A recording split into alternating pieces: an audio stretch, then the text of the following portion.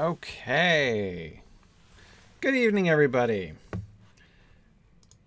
All right. I think I'm just checking to make sure everything is running properly. I think it is. So, okay. Very good. Thanks, everybody, for joining me tonight. Welcome to session number 163 of Exploring the Lord of the Rings. Tonight, we are going to finish the confrontation between Gandalf and Saruman. I'm confident I'm going to get through the rest of the confrontation today. We've been looking at this for the last 2 weeks. We saw the big sort of set piece recruitment speech the week before last, and then last week we were looking at his sort of more personal approach. And the conclusion that I was coming to was that that Saruman is basically probing to try to see if whether or not Gandalf himself has the ring, because he believes that Gandalf has found it and seems incapable of imagining that Gandalf would not want to use it if he found it. So, we're going to be looking at that. Just a couple quick announcements before we begin. First, I just wanted to invite you to check out the Signum store. If you go to signumuniversity.org and you look at our support menu, you'll find a link to our store. There's also a link to our store there on our blog. Anyway, you can go to our store on Redbubble. You can search for us for Signum University on Redbubble. We've got a really fun store there. We've got a couple new designs in the store, which have been uploaded recently.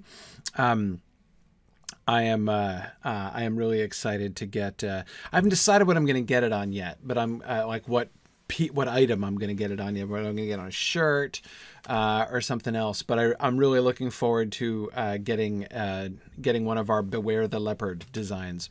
So that's going to be really fun. I'm thinking maybe of getting that on a mask, JJ. Actually, I think that would be fun. But we'll see. So anyway, I encourage you to go and look at those. And there are also going to be a couple holiday designs that are going to be released soon. So keep an eye out for that. And in addition, the other announcement I would like to make, we're brewing up some new interesting things here at Signum this fall, and there's actually a big new program that we are planning to launch soon. Can't tell you too much about it yet. More details will be forthcoming, but we are looking at some activities for kids, some after-school activities for kids. And I'm really, really excited about the things that we're going to offer. I know that's as a parent, I've got two. Well, okay, I keep saying I have two teenagers. My younger son is technically 12, but he kind of counts. Anyway, so I'm keenly aware of the struggle that a lot of people have had lately in the current environment with really good after school programs. A lot of school districts are struggling to just get classes working and everything together. A lot of after school stuff and sort of extracurricular activities have really kind of fallen by the way. And so anyway, this is something that we're working on, and I'm really excited about our offerings. More information on that coming soon, but just wanted to kind of let you guys know that that's happening. So.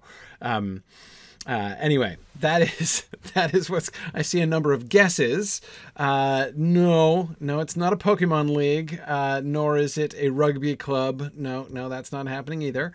But nor a Quidditch team. No. This is going to be contact free, which a rugby team is not in any sense, of course. But there's going to be a lot of really fun opportunities that I'm excited about. So we'll see. We will see what happens, but I will have more information on that soon. Just wanted to warn you that it was happening. Germanic philology for elementary schoolers.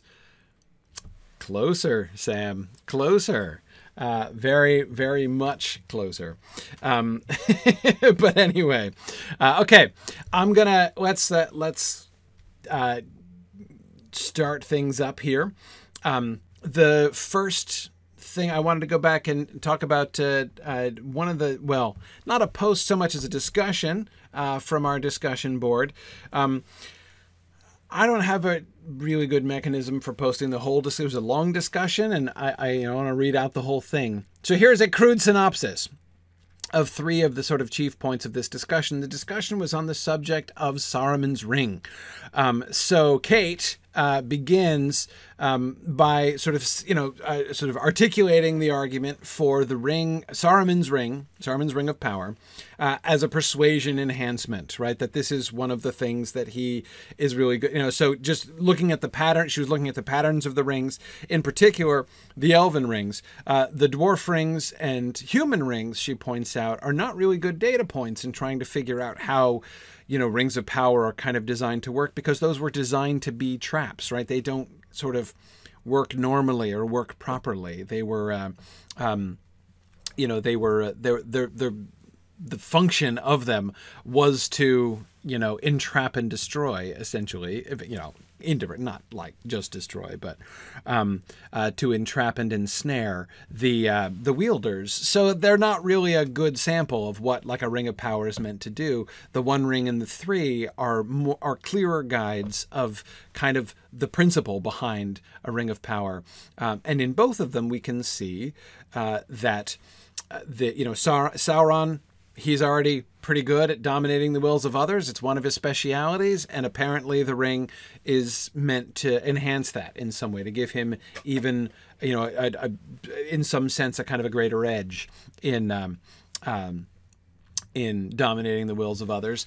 The elven rings we're told, do like what the elves want, right? They help them to achieve their goals. They sort of give them some of the things that they desire as well. The healing and preservation of things. So again, there's this sort of enhancement of like what the wielder already does, right, and is already good at. And so for that reason, she was suggesting that it's that the most logical conclusion for what the power of Saruman's ring would be as an enhancement of his persuasive ability, and that certainly would have been handy. What he was doing. I mean, the game that Saruman was playing with the White Council is. This is a high stakes game he's been playing, right, for some time. So that I think is a good argument. I think I agree that that's a really big deal. And so then she was further arguing that Gandalf, his conversation with Gandalf right here is essentially a kind of a test case, right? That he's kind of trying it out. Can I use it to bamboozle Gandalf? And so even the kind of different registers that we see him operating in may be a sort of a reflection of like, and we were kind of joking about him testing, being like, is this thing on, right? But, what's going to work? I mean, if he can deliver that original speech and bring Gandalf around, boy, this thing is working great, right? Oh, no, maybe not that. Maybe something else, right? So anyway, just to sort of see him probing in different ways. So I agree that I think that's interesting. Flammifer responded and said that that's agreed that was very likely, but he also proposed a second possibility, was that perhaps his ring was meant to be defensive in some way. That is, it's meant to equip the wearer to sort of protect himself from the domination of other people's wills. And that also makes a certain amount of sense. I think that Flammifer has an interesting argument there. The primary thing that I would say in support of that argument is that, remember what his original job description was, right? As Saruman the White, his job was to study the devices of the enemy, and to, he was supposed to be working against Sauron, so that he has studied Sauron's ring lore very carefully. So like if anybody has an idea for how to resist the power of Sauron's domination, and especially the kind of domination that was, sort of embodied or, not personified, but embodied. Let's just stick with that in the ring. Then Saruman would know about that, right? So it would be like a closer, more direct kind of misapplication of his original purpose, right? Of his original function.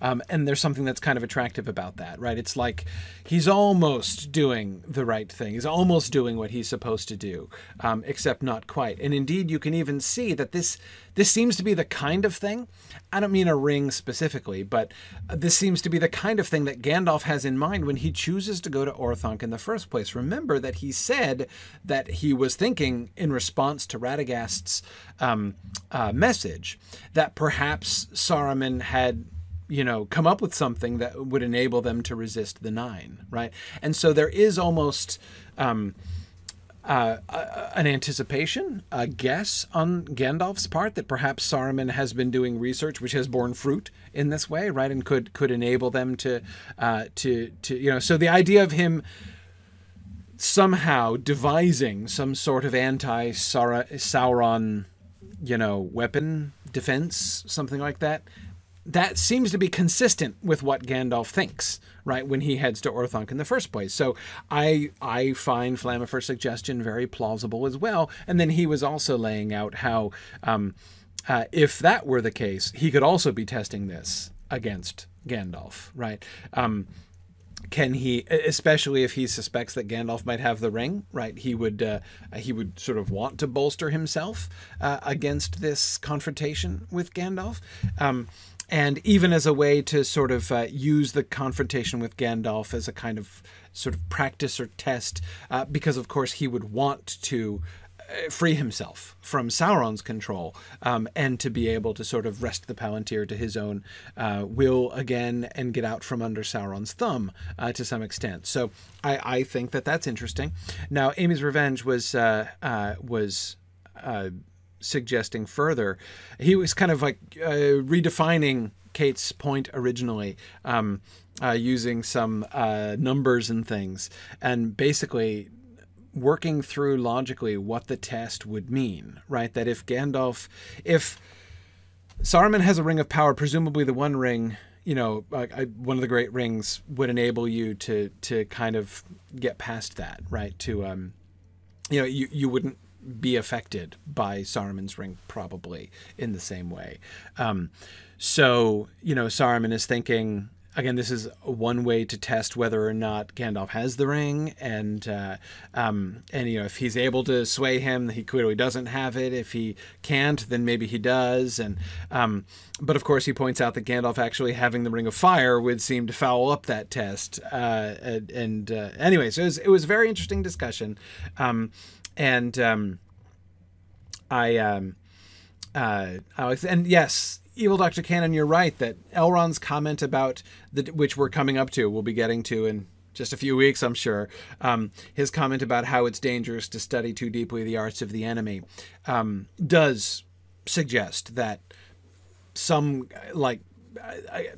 he also seems to acknowledge the kind of research, right, that Saruman was doing.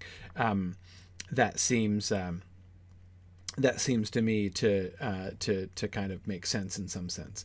I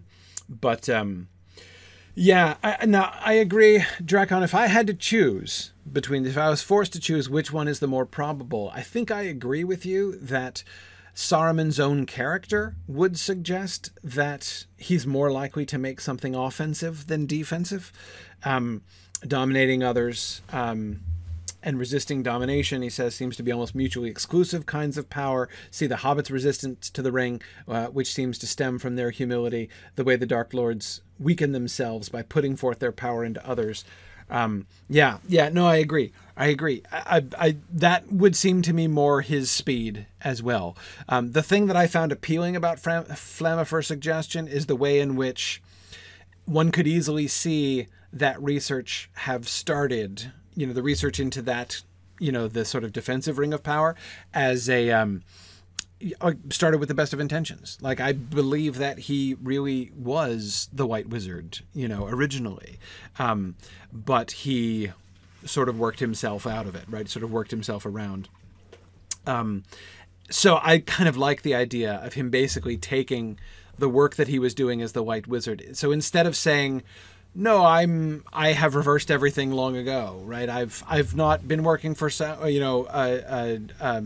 against Sauron all along. I've just been parodying him from the beginning, or from a very, very long time ago.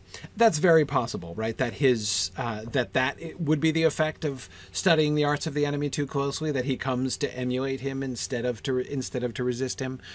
But I do find appealing the idea that there is like a way in which Saruman can still convince himself that he's still the good guy, right? That he's still resisting Sauron, setting up on his own, establishing himself as a power, right? That is easy to rationalize, as he suggests in that very first short paragraph, his declamation part, right, of his speech.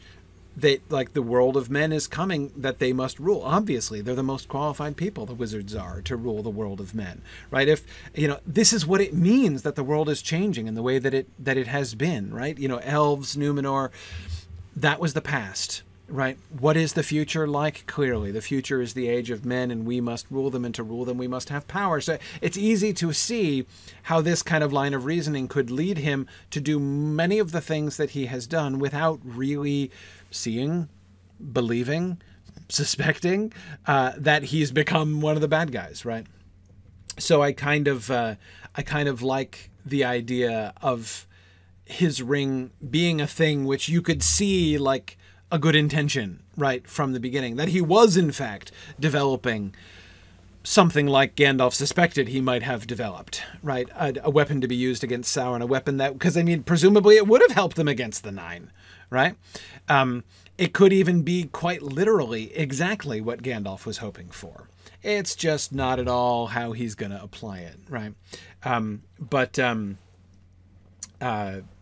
Anyway, so... But at the end of the day, I do think that Kate and Mike's suggestions are probably more likely. That it is more likely that what he would do is try to enhance his own power and his own power to dominate the wills of others. That seems to me most likely at the end of the day. But yeah. Anyway, okay. Let's get back to the text. So I'm not going to read the whole thing. I kept the first two parts up here because, you know, last week I wanted to refer back to the earlier ones. So I want to look at the whole thing. So remember, we ended up with, as he said this, a lust which he could not conceal shone suddenly in his eyes. Why do the Nine ask for the Shire, and what is your business there? He is so it's interesting that the Nazgul themselves provide for him what seems to be the final piece of evidence, right? The undeniable piece of evidence.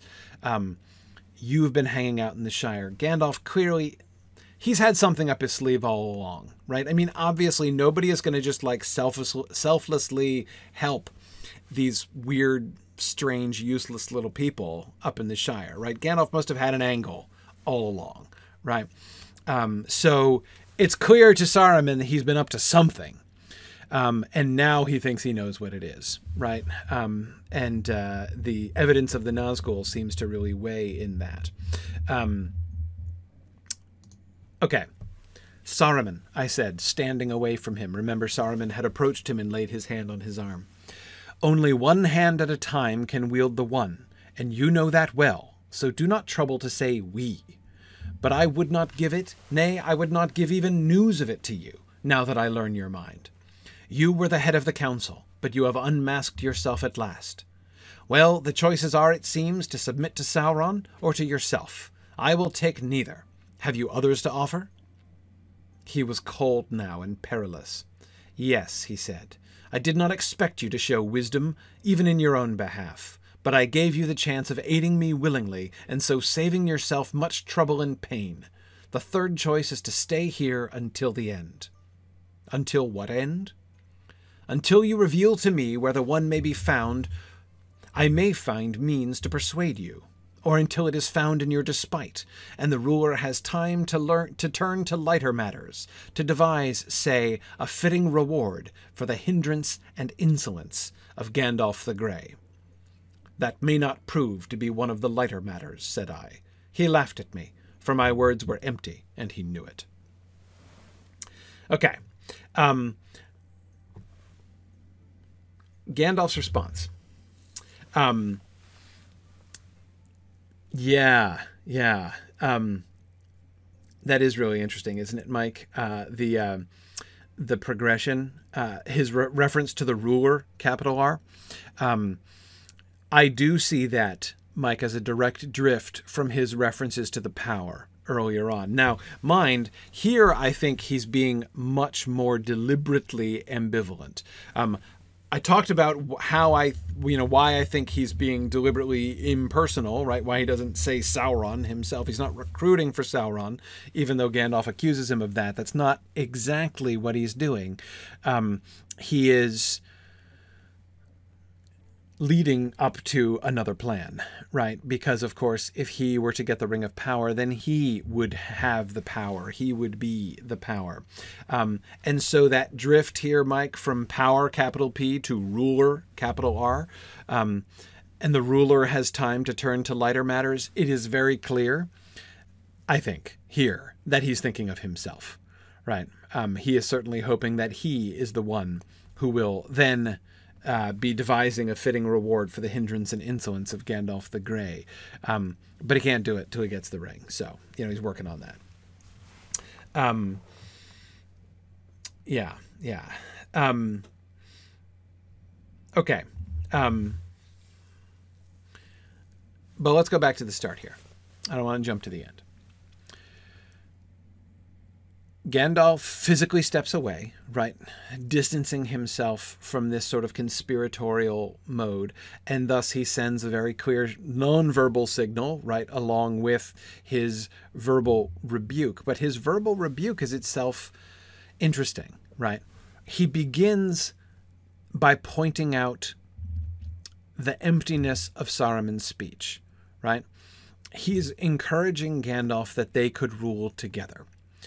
And Gandalf immediately deflates that. Only one hand at a time can wield the one, and you know that well, so do not trouble to say we. Right? There's no question of them becoming collaborators in rule with, sharing the One Ring, right? Clearly that's not possible. So what Saruman really means, right, what he's actually saying is, give me the ring so that I can rule. Now, I don't think that Sauron was actually, I don't think that Saruman was actually, trying to imply that they could both have it exactly. I mean, if we go back again to that first speech, we'll remember that he was talking about things like, as the power grows, its proved friends would grow, right? That is, I think what he's offering to Gandalf here is spot as chief friend of the power, right?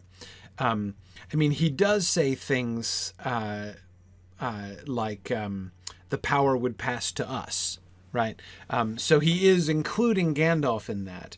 I don't think that he's...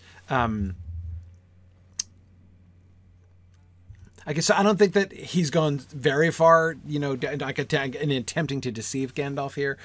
But again, what Gandalf does do pretty clearly is indicate, that I'm not buying it, right? I'm not buying that you really want to collaborate now, right? That you are actually looking to take me in as a colleague here, right? In other words, your offer is really transparent. I mean, I can see plainly your own desire, right? Your own lust for power.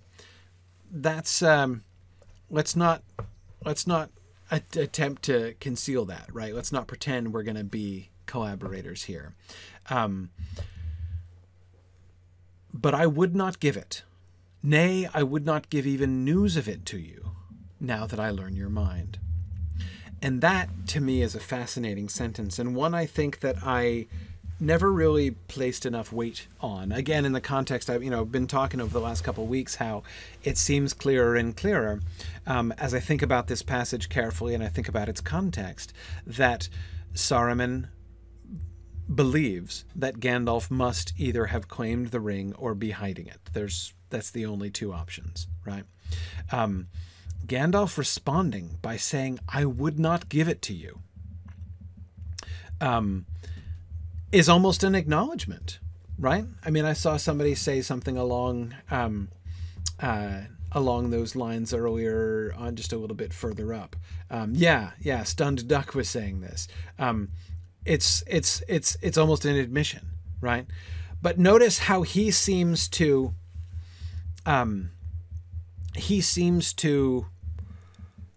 understand that that's what Saruman is looking for, right? I think this is the thing that I think I never really got before. He hears what this all boils down to. Saruman saying, "Gandalf, do you have the ring? If so, give it to me." Right? It would be wise to give it to me. I'm the one who should have it. And if I have it, lots of really good things will happen as a consequence, right? We can oppose Sauron. We can throw down Sauron. The power would pass to us. That is away from Sauron. That's a good thing, right? Give it to me, the head of the council, and I will, and we can, go on and achieve our agenda items, knowledge, rule, order, it'll be great. And Gandalf immediately picks up on this, right? He knows exactly what Saruman is saying. I would not give it to you. Nay, I would not give even news of it to you, now that I learn your mind. Now that I see what you're really after, what you're really about here, I would not give news of it, and I certainly would not give it itself. This is what Saruman's persuasion has been pointed towards. That's Gandalf. He surely has news of it. He may even have it himself. It might even be on him right now. And so what he's trying to persuade him to do ultimately is give him the ring. That whole first speech he's not trying to recruit him to Sauron's army. It's a setup. It's a setup for the "give me the ring" speech. This is why it's best, it's wise if I have the ring. Then there's that damning statement of Gandalf's. You were the head of the council. You were head of the council. Were, past tense. You're not head of the council anymore, right? You have kicked yourself off the council by your admission. Gandalf stating that so baldly, right? Just piercing through any attempt that Saruman has been making has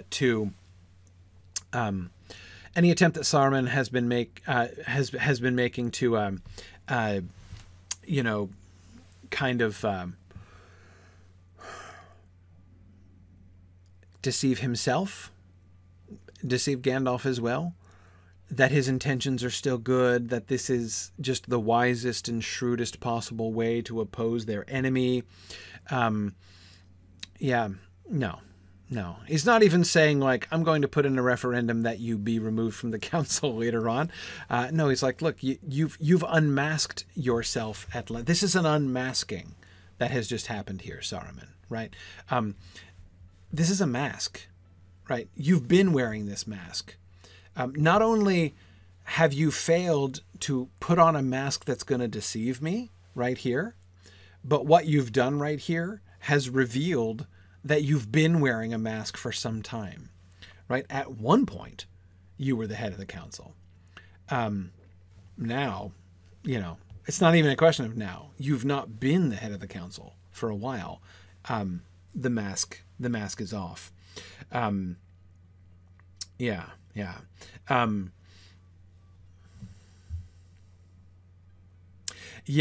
WKU says it also supports the idea that his position isn't a political one, but one of duty. He's neglected his duty, so he is no longer in the position he once was, right? Honestly, WKU, you could say, essentially by saying he's not the White Wizard anymore, right? I mean, Saruman said that, right? Saruman said, he's, white is only a beginning. He's moved on from white, in which case, you're not the head of the council, right? You've not been the head of the council ever since you made that particular call. By the way, I don't know how it comes across on Twitch on my screen. I'm wearing this shirt in honor of Saruman today. This is my Technicolor shirt of many colors. The webcam often turns this shirt into a wild psychedelic array of patterns. So I'm wearing it in honor of Saruman here today. Yeah.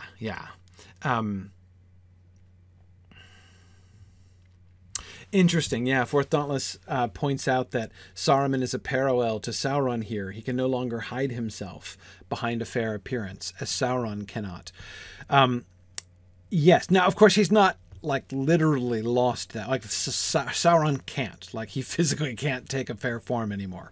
But I agree that there is a parallel, right? Just as Sauron's like the sort of the punishment for Sauron, what Sauron did first as Anatar and then in Numenor, the result is he can't take a fair form at all anymore. Saruman has unmasked himself, and there's no putting that mask back on. Certainly not to conceal him from the other members of the council, right? Agreed. The choices are, it seems, to submit to Sauron or to yourself. Once again, I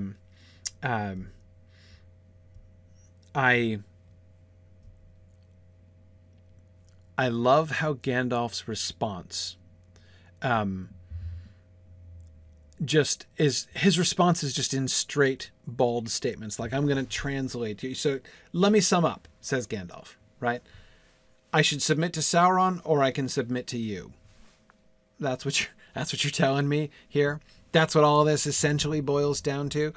All of the, about their means and their ends and the rule of the world of men and the power that is rising and the proved friends of the power and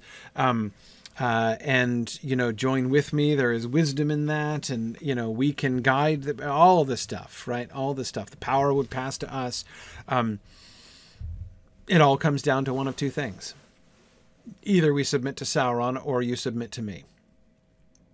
The latter, of course, being a sort of a restatement of what he said in his first sentence about not troubling to say we, right? Don't give me this the power would pass to us business, right? It's not going to happen that way. It's going to be about me submitting to you.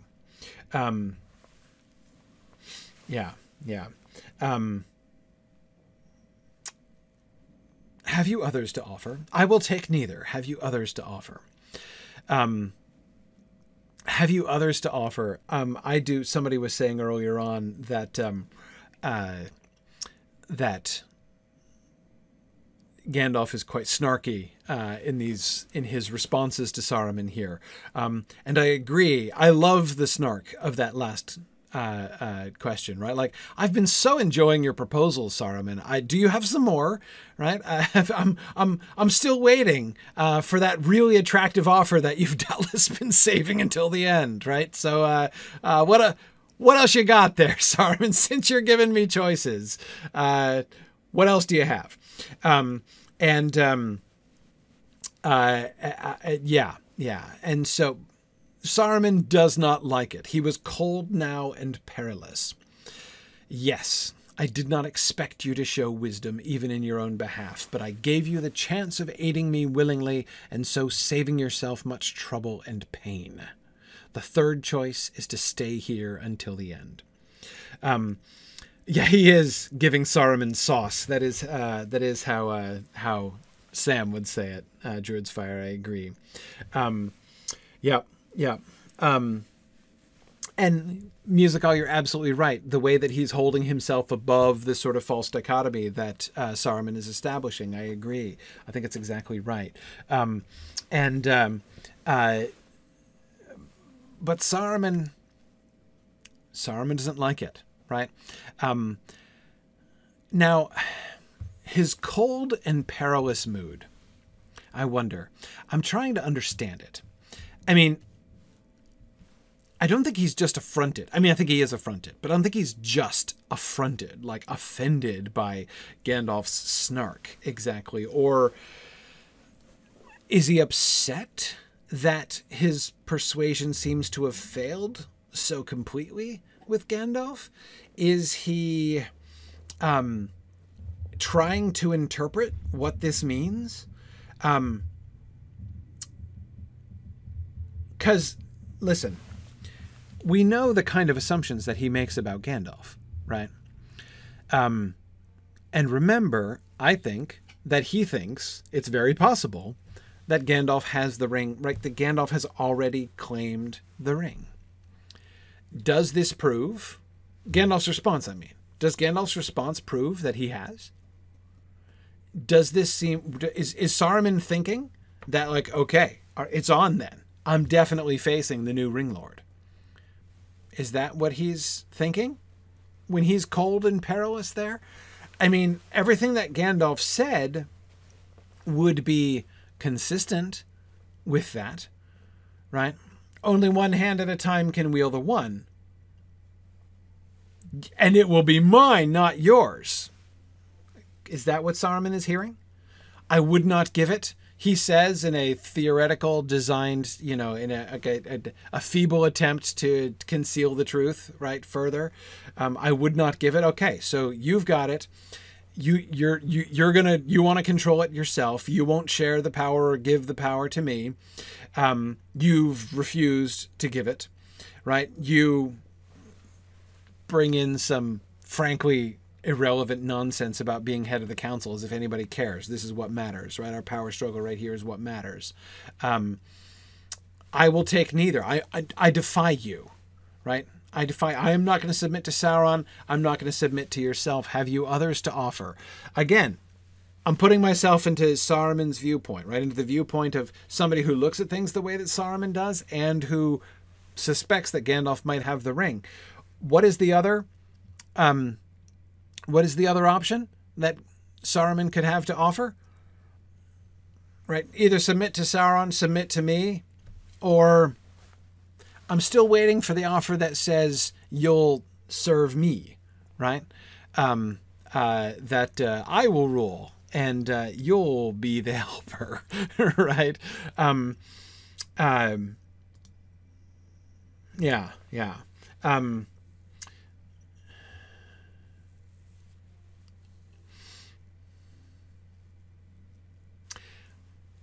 I do think that whole paragraph is theoretically consistent with Gandalf having the ring if Saruman thinks that he has the ring. But I don't think. Right? Yeah. Fourth Dauntless says, I'm joking, but Gandalf will later offer Saruman that exact deal. Yeah, come out and help, right? Come out and help however you can. Yes, exactly. Not to serve the new Ring Lord, right? But yeah, no, exactly. That's exactly sort of the... there are definitely multiple other choices which Saruman could present to him, right?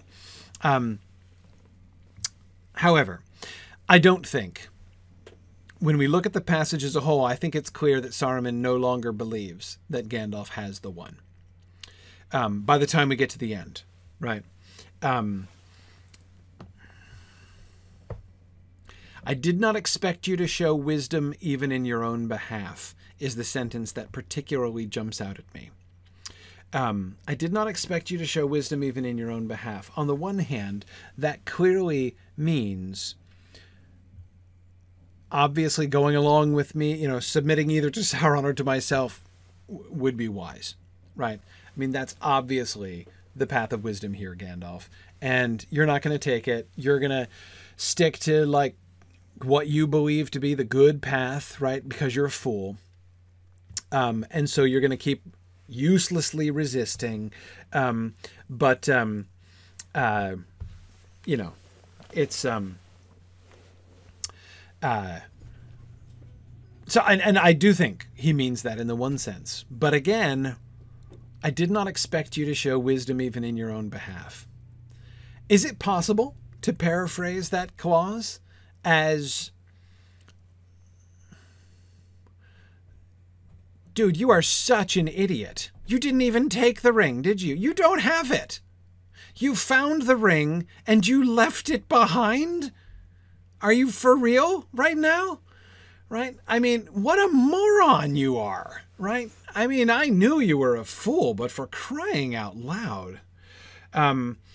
You know, that's exactly, JJ. I don't think, you know, his laughter at Gandalf at the end suggests to me that he believes that Gandalf doesn't have it, right? So I don't think that he thinks that anymore by the end. Gandalf has said, I'm going to defy you. So Gandalf has suggested a couple things, right? Yeah. Well, Fort Dauntless is saying, I always understood in your own behalf to mean to avoid much pain to yourself. Yeah, in one sense, I think. But even in your own behalf, it means like on your own part. Like, you know, like you can't even look out for yourself, right? I did not expect you to show wisdom even in your own behalf. That is to say, like, first, you need to figure out, like, what is the wisest course for you personally to take, and then maybe you can set out to try to advise others about how they might make wise choices. But, like, you've failed step one, Gandalf, right? Like, you can't even show enough wisdom to be able to make the right call, to make the difficult choice, right? Which is obviously the right choice. No, you know where the Ring of Power is. You're going to just try to conceal it, I guess, right? What, hope that Sauron doesn't find it? You have no chance of defeating Sauron. That's ridiculous, right?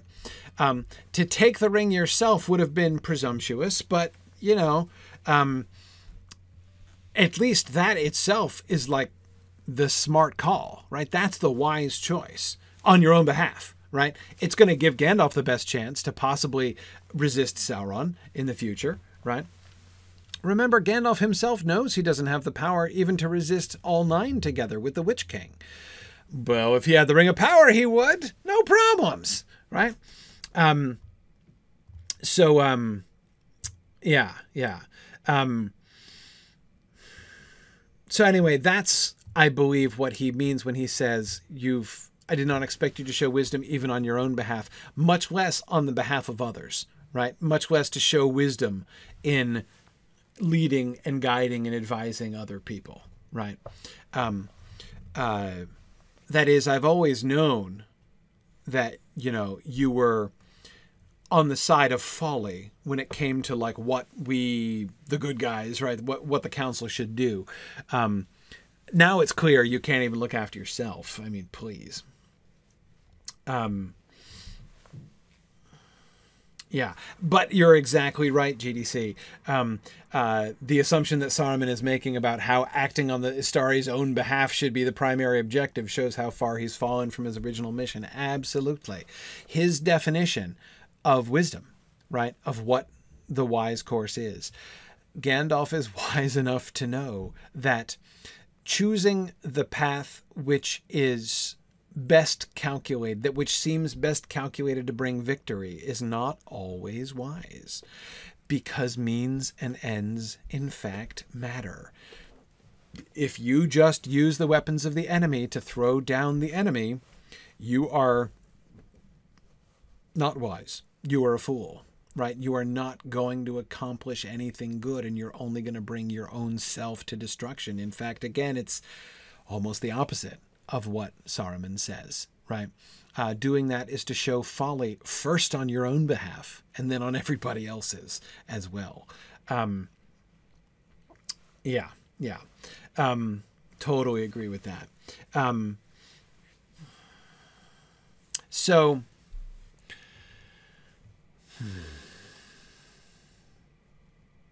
I did not expect you to show wisdom even in your own behalf, but I gave you the chance of aiding me willingly and so saving yourself much trouble and pain. Clearly, showing wisdom in the larger context of this sentence means submitting to me, right? And that, I think, means not only, you know, like bowing down and accepting my power and authority, but also like acknowledging that my argument and my way of looking at things is right, you know, is sort of is the right one.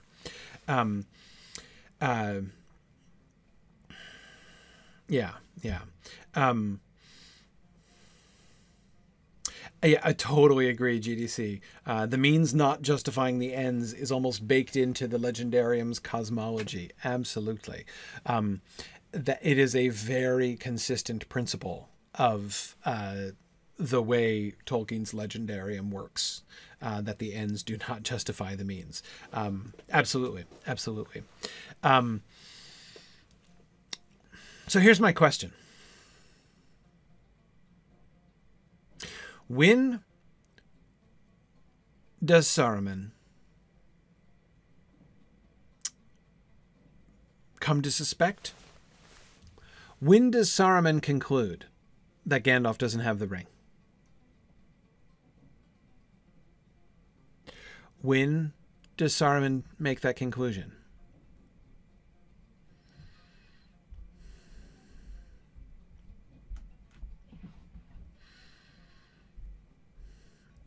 It's clear when he says, the third choice is to stay here until the end. Until what end? Asks Gandalf. Until you reveal to me where the one may be found. So, until you hand over the one is not on the table to him, right? By this point in the conversation, he seems clearly to believe that he still believes Gandalf knows where it is, but he now no longer believes that Gandalf has it. So,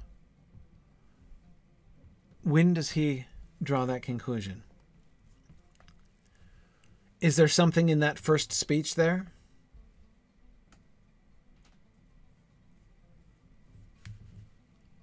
I would not give it. I would not give even news of it to you now that I learn your mind.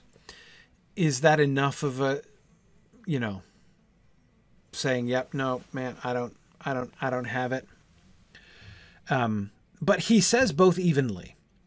That is, he uses the same expression, I would not give it, I would not give even news of it to you. It is clear that, okay, he might not have it, but he does have news of it, right? So his declaration that he would not give either the ring or news of the ring to Saruman doesn't itself seem to me to be quite a sufficient declaration, if you see what I mean.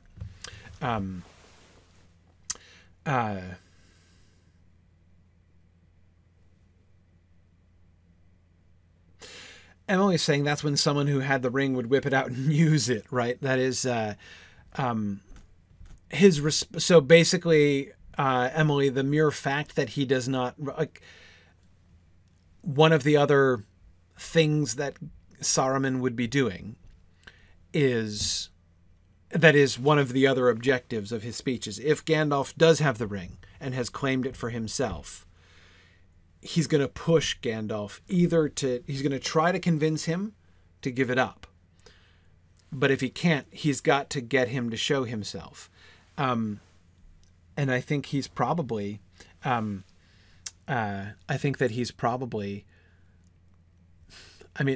fact that he's wearing his ring suggests that he's armed for bear, right? I think he's ready to go with Gandalf. He's expecting a fight. That's kind of, to me, the irony of the big, quite comical combat scene in the movies is ironic to me, right? Because Peter Jackson envisions happening exactly what does not happen, right? Saruman seems to anticipate it. I think he's anticipating it, but Gandalf refuses it, right? Gandalf does not fight. Gandalf won't fight him. He won't submit to him, but he doesn't fight him.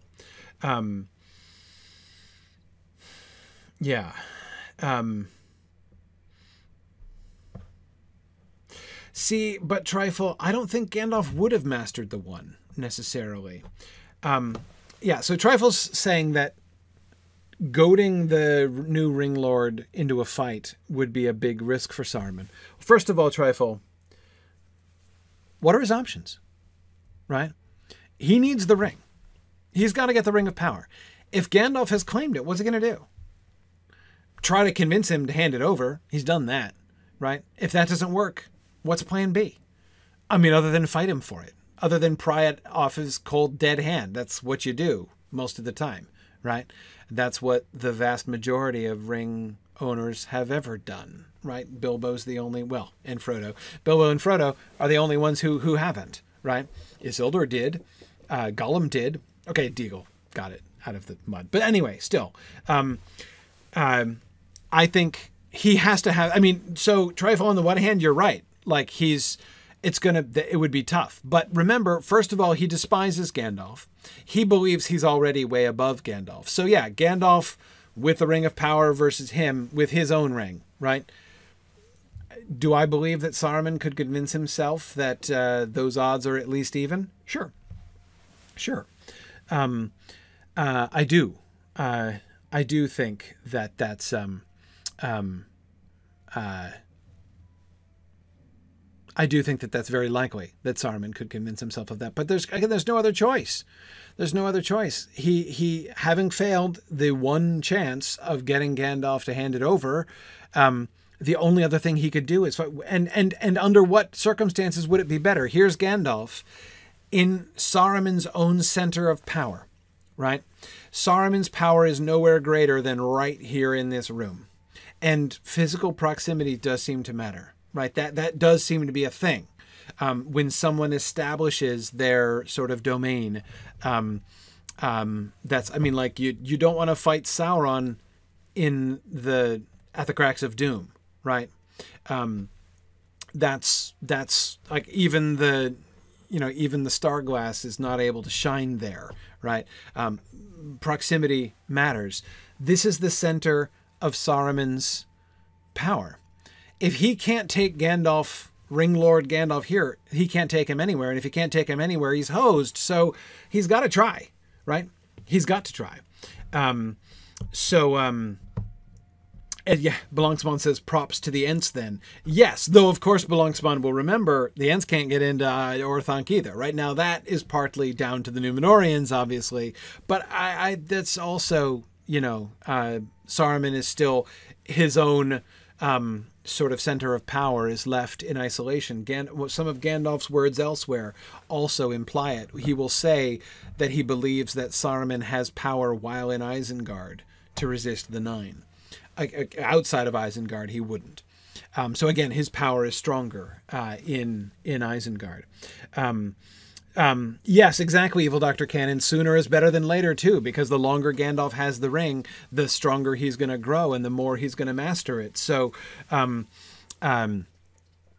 I mean, he has set up the best circumstances for this conflict. If conflict is going to be, and Saruman has got to think that,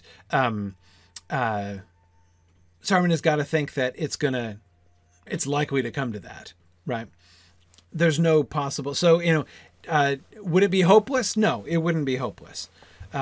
Because and also, because again, remember, because Gandalf's a fool, right? Gandalf is probably not. Remember how Galadriel's going to say to Frodo, remember ahead to when Galadriel says to Frodo that you have to train your mind to the domination of others, right?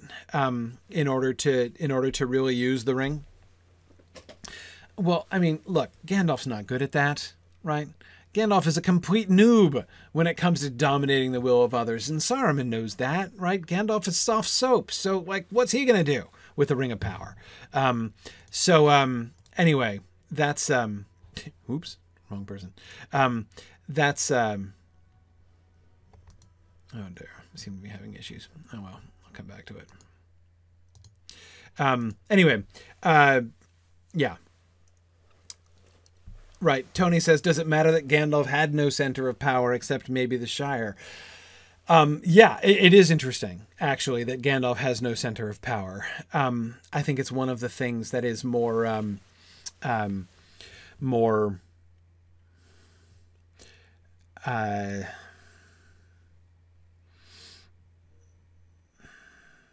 humble, like a clear sign of Gandalf's humility, that he never establishes a center of his power.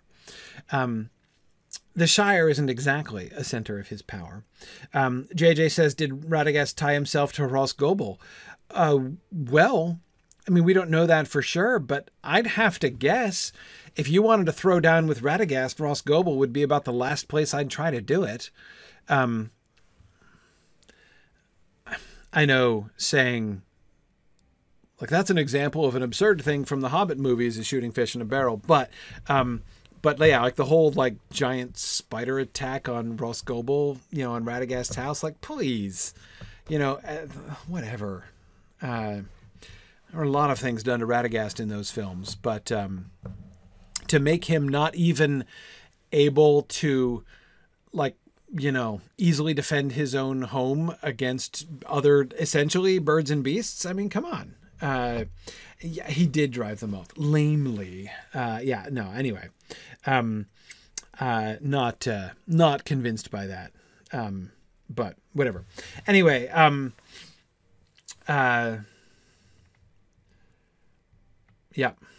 okay. Okay, let's see. Yeah, no, I agree with you guys who are saying that the Grey Wizard seem like the itinerant nature of the Grey Wizard seems to be a thing. Agreed with that. But again, I think it's that doesn't mean that he couldn't do it, right? I mean, I don't know that the White Wizard was meant to set up his own laboratory here either. Is Saruman really fulfilling what the White Wizard is meant to do? I mean, obviously, no, he's not succeeding in his job. But is even setting up at Isengard the way that he has part of his job description? It's not just that he did it badly and, made some poor choices along the way, but is that itself a poor choice? I think it's possible that it was. I think maybe the White Wizard is supposed to be wandering around like the Grey Wizard too, just doing different things and focusing on different stuff. Yeah,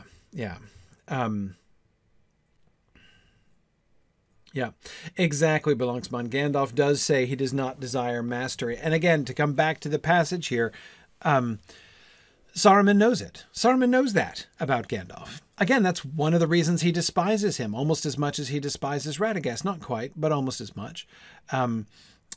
Because he knows that. And again, and somebody who has that mentality, somebody who has Gandalf's mentality is not going to be a very good ring lord, or at least it's going to take him some time to grow into it, right? So, does Saruman think that he could take him? Yeah, I think he does think that he could take him. Definitely. Okay.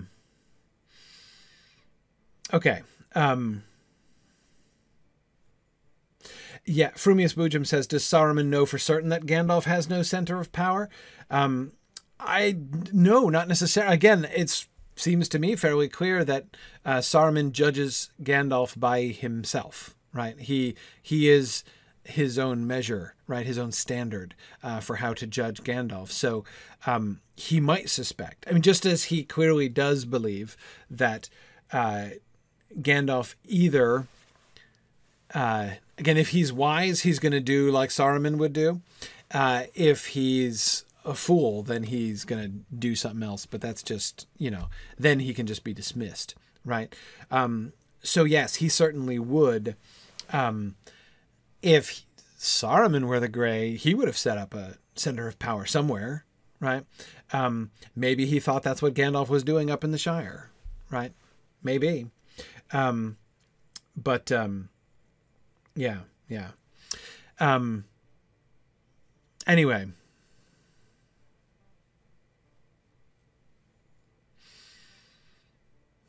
So saving yourself much trouble and pain.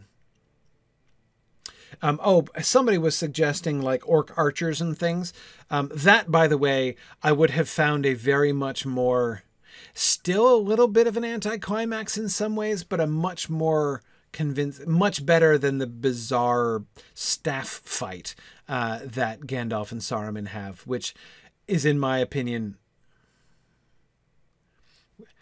I've gotten into this habit over the years. Anytime I'm about to complete a sentence that contains a superlative adjective, I always pause in the middle to be like, am I sure I mean this? It doesn't stop me from beginning the sentences, but I've learned the habit of not finishing them. I think this is true. The most ridiculous scene in the Fellowship of the Ring movie. I can't think of any others that are worse than that. But anyway,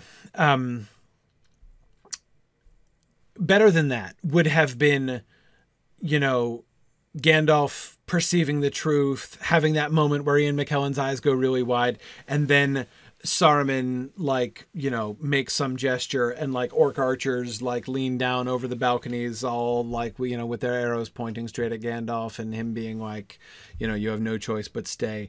That would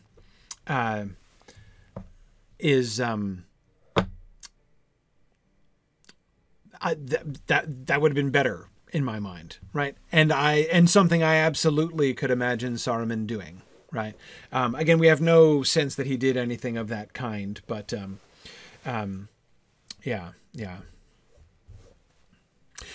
Okay, GDC, you're probably right. The ridiculous business of imagining that by leaning your weight a tiny little bit, you can influence the swaying of a multi-ton pillar of rock is probably worse than the dwarf throwing business. Okay, yes, probably. But still, it's down there. It's down there near the bottom of my list, the wizard duel. But anyway, okay. So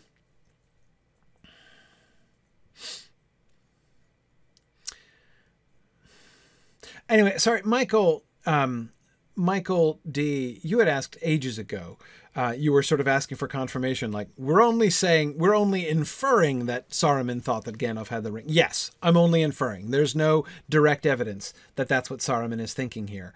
It's just hard for me to imagine, given everything that Saruman reveals about his own ways of thought here, it's very difficult for me to imagine that Saruman could not be thinking that. How could Saruman assume? How would it make sense from Saruman's perspective for him to assume that that Gandalf would know where the Ring of Power was and not have it, right? I mean, what he would do is secure it, you know. But anyway, yeah. Right. So Imaki was suggesting that when Gandalf persists in not using it, when Gandalf defies him here openly, like calls him out plainly on the carpet and defies him, but does not attempt to use the ring against him, does not attempt to establish his own lordship. When his answer to submit to Sauron or to me, in fancy words, is not, no, I think you should be submitting to me, right? That's the moment when Saruman is like, oh, are you kidding me? He doesn't even have it.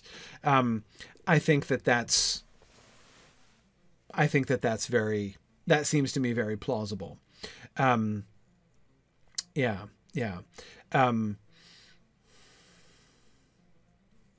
Oh, Sam, I absolutely think it's plausible. I think that Saruman would have to have been preparing for a fight. I think merely the fact that he's wearing his ring shows that he's preparing for a fight. I totally think that Saruman is like I said, I think he's armed for bear. I think this is his big chance, right? Besides which, even if Gandalf doesn't have the ring, he still might fight, right? I mean, Gandalf isn't a complete pushover, but Gandalf doesn't fight. Have you others to offer? So being cold and perilous, I think he's recalculating, right? His coldness to Gandalf, I think, enables, this is, in my mind, this is a sign of Saruman's kind of internal recalibration, right? Okay, let me pause for a moment, Gandalf, while I refile you, right, out of the potential tool and ally category into minor league impediment category, right? only usefulness as potential source of information on where I can find the ring. Congratulations, you've just made yourself functionally irrelevant, apart from the fact that I think you probably do have information. Yeah.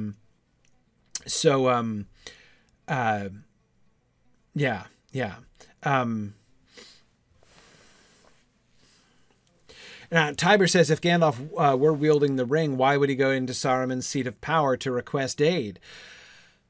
That could be you could quote Gandalf's line about Sauron, right? About the attack on the Black Gate, right? That he would see the rashness of the new Ring Lord and say, so he sticks out his neck too far, right? It would be Gandalf's overconfidence. And somebody who is a fool like Gandalf, who now has claimed the One Ring, would likely be overconfident, right? Because he underestimates me, Saruman, the Wizard of Many Colors, Saruman, Ringmaker. He has no idea what he's getting himself into, right? That I would imagine would be Saruman's line of thinking there.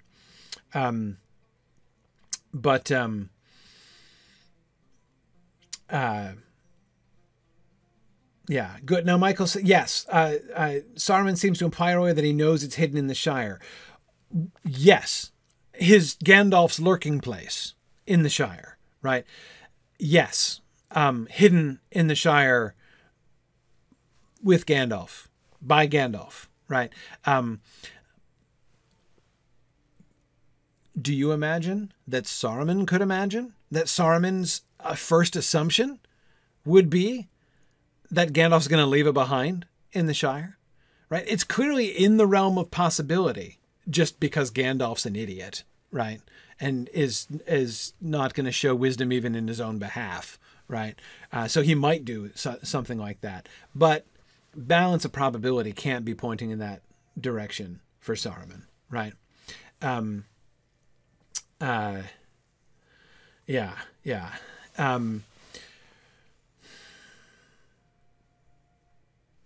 Yeah, exactly. So, and this would support the idea, and even that lurking place phrase, right, would also support the idea that maybe Gandalf in some kind of like bizarre way. I mean, look, Gandalf is a little different. Everybody knows that. The Shire does not really seem like a great place to establish your new spiritual stronghold, but maybe that is his plan. Right? Maybe that's why Gandalf is lurking there. And the nine are seeking for the Shire because they've heard that the ring is there. Right. But again, Michael, I would say the nine, having heard that the ring is there, only proves perhaps that they also found out the same information that Gandalf found. But Gandalf's already obviously knows it. Right. Gandalf obviously got there first before the nine did. Right. So just the fact that it was in the Shire, it's not like he suspects that Gandalf has always had it, right? That Gandalf has had it for centuries, right? He believes that Gandalf has recently discovered it in the Shire because Gandalf's, he's master's degree in the Shire, right? In Shire studies. Nobody could understand why he cared about that obscure branch of knowledge. Now it makes sense to Saruman, right? Because he's found the ring there. That's why he's hanging out there in his lurking place there. But now, so the hobbits found it. Somehow the hobbits ended up with the Ring of Power. And now Gandalf obviously has it because he's got the hobbits in his back pocket, right? Michael, I agree. If one were to hide the ring while biding his time, the Shire would be a perfect place. Well, of course, Gandalf thinks it's a perfect place when he lets Bilbo hide there, even when he is suspicious and uncertain. And of course, for the 17 years in which he's feeling fairly confident that that ring is a very big deal indeed, and he lets Frodo keep it there, right? But at the same time, Saruman,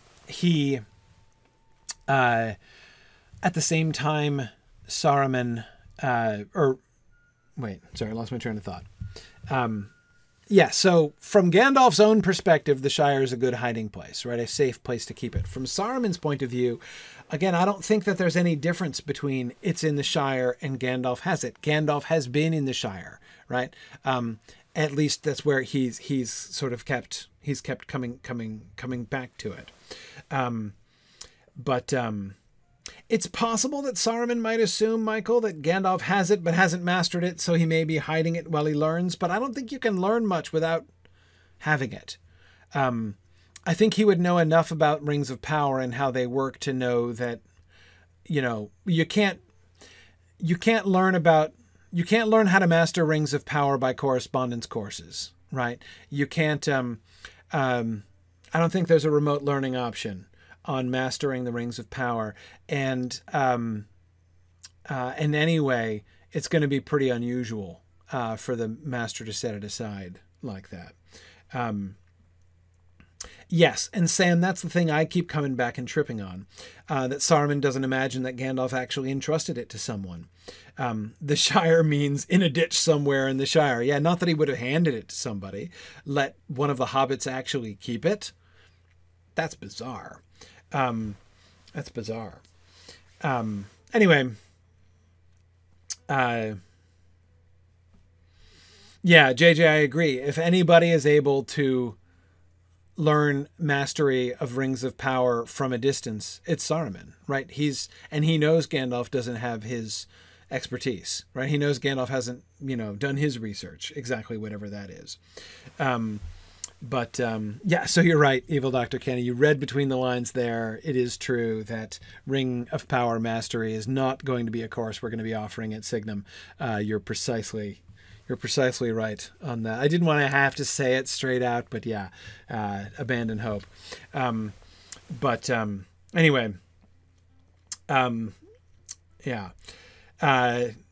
Yeah, no, junior ring making. Also, that's not the new program. That's not the new program, JJ. Nope, not at all. Not at all. Yep. Okay, so that makes sense to me, that he now believes that. So now what does he think? Now he thinks Gandalf knows. So Gandalf never claimed it, right? It must be still in the Shire. So Gandalf is now a confirmed idiot. I did not expect you to share. This is below even my low expectations of your wisdom, even in your own behalf, right? You're not wise enough even to claim the ring once you find it, right? You're gonna leave it, and he doesn't really know for sure. He doesn't know for sure what Gandalf has done with it, right? Has he left it in the Shire? Did he? What exactly is going on? He doesn't have. Saruman does not have the information. He still needs information from Gandalf, right? He doesn't know the answers. But he seems now convinced that Gandalf certainly has not set himself up as a ring lord, like he should have done, obviously. Now, a really great, let's see, somebody was making a really cool point earlier on. Someone asked, yes, Lupilia, it was you. Does Saruman know that the Dunedain are there? He could think Gandalf is grouping up with a few strong people in that region, safe away from all the other troubles of the world. Maybe. Does he know about the Dunedain?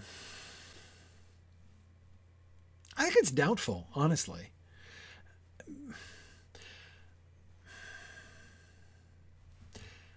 How much would the council have discussed the line of Elendil?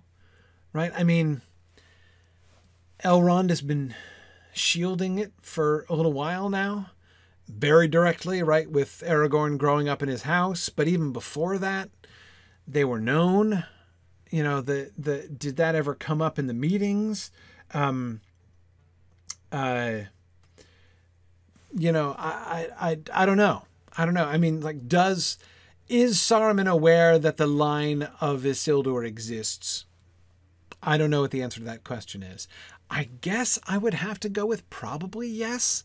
I mean, no one's been hiding anything from Saruman, right? So, Galadriel knows who Aragorn is, right? Clearly. Elrond knows, obviously. I think that Saruman probably does know about them. I don't know that he would necessarily think that they are a big deal.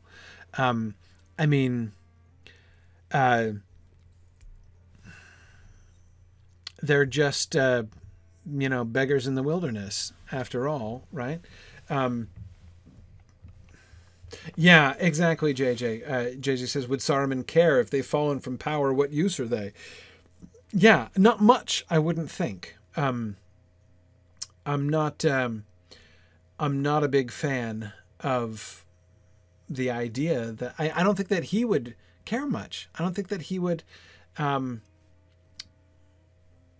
find them very considerable. He's never met Aragorn.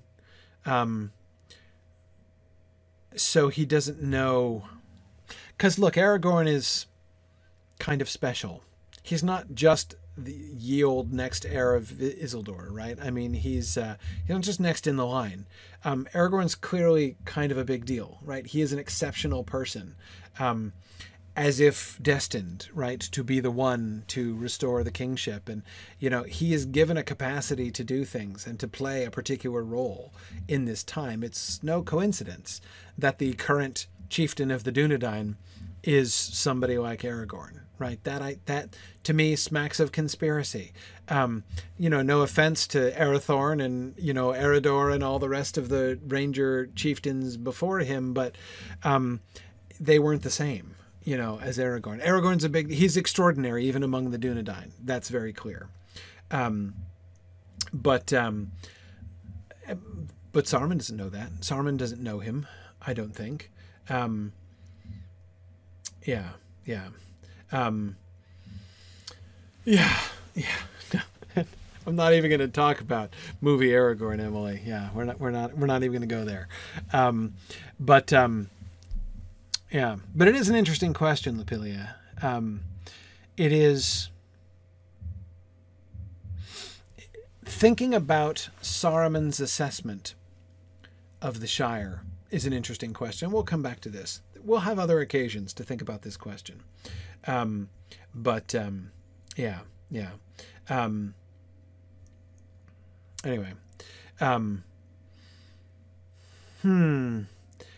David is asking if he's interested in Rings of Power. Wouldn't he be interested in the heirs? Well, I don't think he would consider the heir of Isildur the heir of, like the heir of the ring itself. Like he's, the one who owns it. I mean, Aragorn is pretty quick in saying to Frodo, yeah, no, it's not like it's my ring or anything, or I have a claim to it.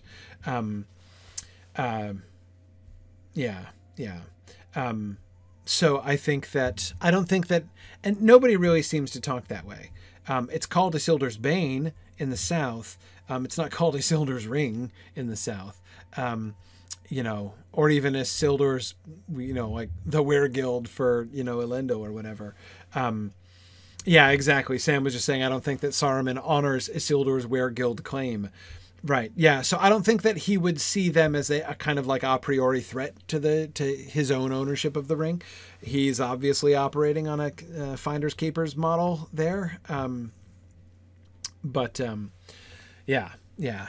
So I think that he might well think that they are. Yeah, exactly, Tony. They're dying Numenor. Right. They're irrelevant in that way. Okay. So, but although he now has concluded for sure that Gandalf does not have the ring. Again, you can tell on the fact that we're not fighting right now, which is a bit of a letdown, right? But frustrating because now this was high risk, high reward, right? To lure the new ring lord into his domain, into his center of power, fight him here, possibly, with archers posted and ready to shoot him full arrows at a moment's notice. I would do that if I were Saruman under these circumstances. Then, because we know that arrows are capable of killing ring lords, right? There's precedent for that kind of thing. Anyway, so that's not going to happen now, right? And so he says, until you reveal to me where the one may be found. He still does not believe that Gandalf has no idea, right? Gandalf obviously knows where the ring is. Gandalf even might have kind of tipped his own hand, right? I would not, if he had just said, but I wouldn't give it if I had it, now that I learn your mind, but I would not give even news of it to you, might almost be taken to imply that he has news to give, right? Interesting that you mentioned news of the ring, because that's exactly what I want. I may find means to persuade you. That's a really interesting sentence. Of course, on its surface, that just sounds like a threat of torture, essentially, right? We may find ways of making you talk. But it seems that he doesn't mean that. I mean, I guess he's torturing him by deprivation and exposure on the top of the tower, which is not nothing. But at the same time, I think that he is...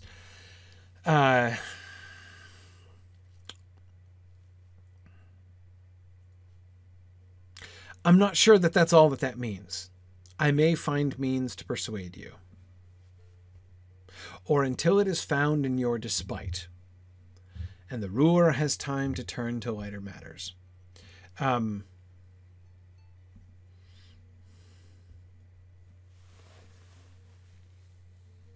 Katrin is asking, would Isildur have been killed if the ring had still been on his finger? I think yes. I think it would.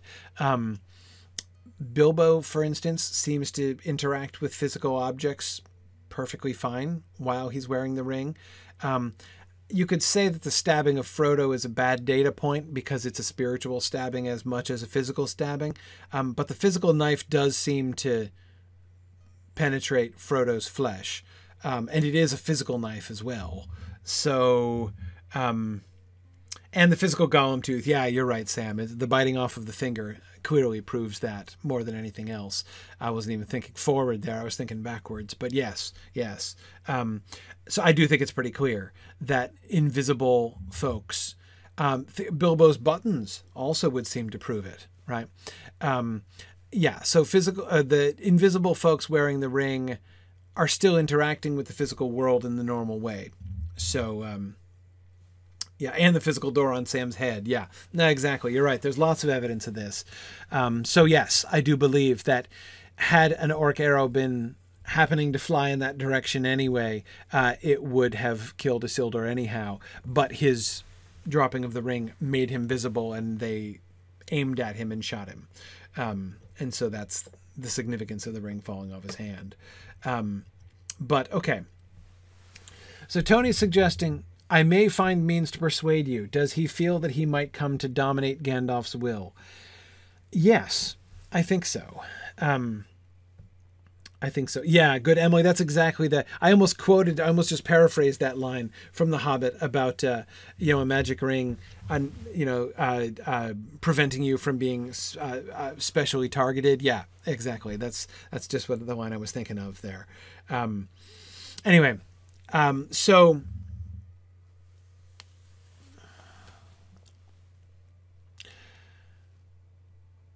I don't know what Saruman's assessment of mere mundane torture on Gandalf would be.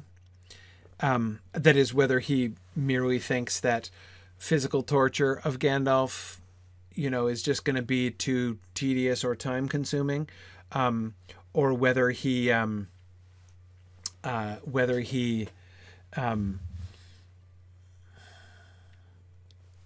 would just be more in his idiom to, dominate the will of Gandalf, Tony, as you're suggesting.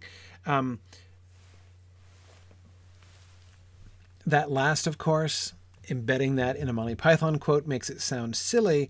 But I don't think it necessarily is. I think that there might be...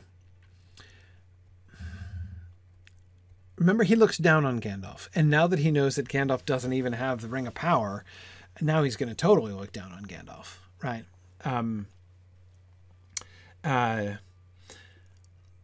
I think that he does not believe that Gandalf will be able to resist him, perhaps, for long. Look, clearly the best option, right? The best option is for him to, by one means or other, dominate Gandalf's will. And so he puts him on the top of Orthanc. Well, we haven't even gotten there yet, but he will put him on the top of Orthanc, which is, I agree, Sam, kind of like putting Gandalf in the center of his power. Yes, in some ways. It also, I mean, it has several advantages, right? I mean, he is still there in Saruman's own center of power. He also is being subjected, presumably, to mundane things like, deprivation, the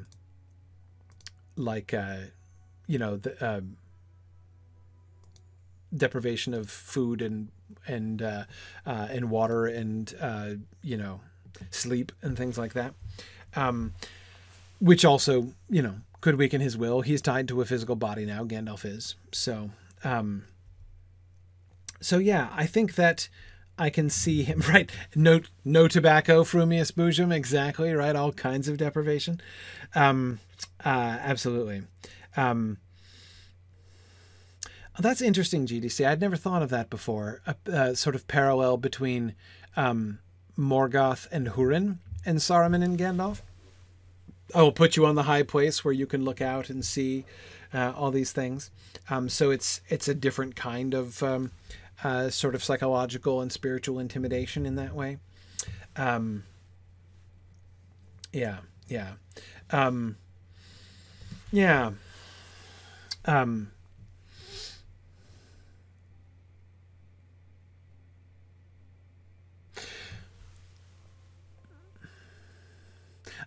It also seems to me very likely, I don't know, almost a matter of pride for Saruman, right?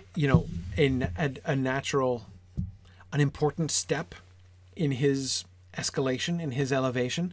I mean, Gandalf is his inferior to begin with, right? He must be able to beat Gandalf, right? To overcome Gandalf. Yeah. Oh, yeah. Imaki, you were thinking that too, about not only Húrin, but Maedhros as well. Yeah. Yeah. A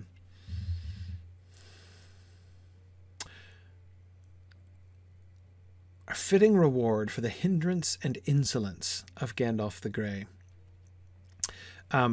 His attempt to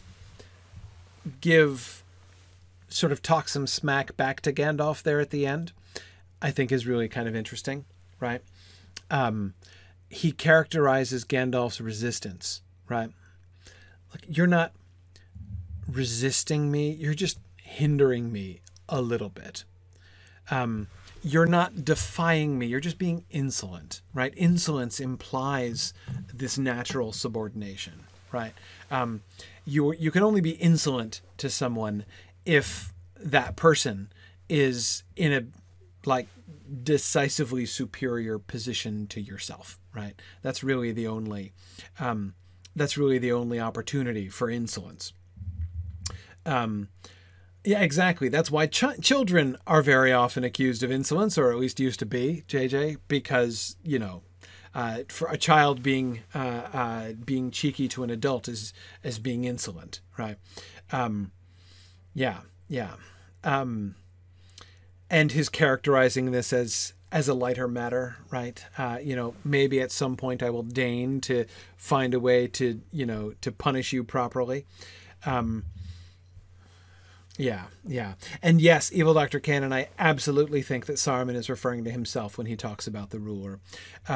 Though, again, the vagueness here, Evil Dr. Cannon seems to meet a point in two ways, right? On the one hand, he's going to be like, when I have amassed my power, then I am going to devise something particularly unpleasant for you. But at the same time, it still holds open the possibility. Let's not forget, Sauron might win, right? Would you want Sauron to turn his attention towards rewarding you for your hindrance and insolence? And that's even almost a kind of inducement, right?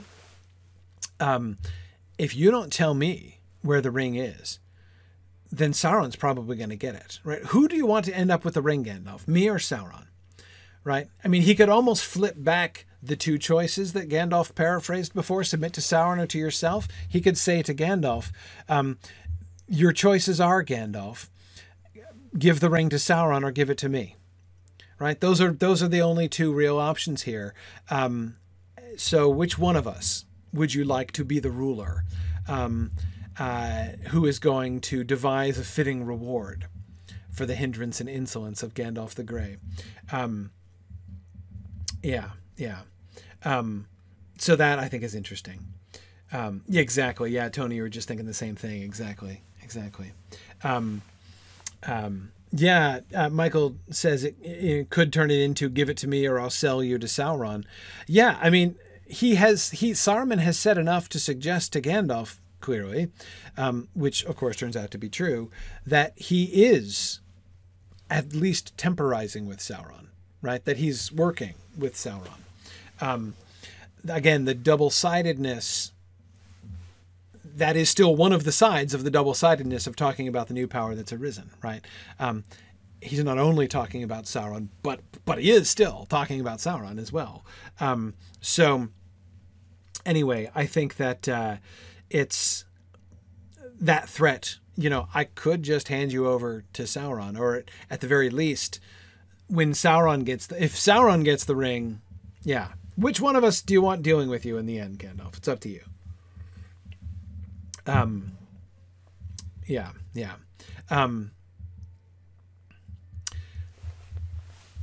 really like Gandalf's final remark. That may not prove to be one of the lighter matters. He gives him defiance, right? He shows him insolence. But Saruman laughs at him. And Gandalf acknowledges, yeah, my words were empty, right? I could not back up that boast. To say, oh yeah, like, you'll never take me alive, right? It's not going to be that easy to get rid of me.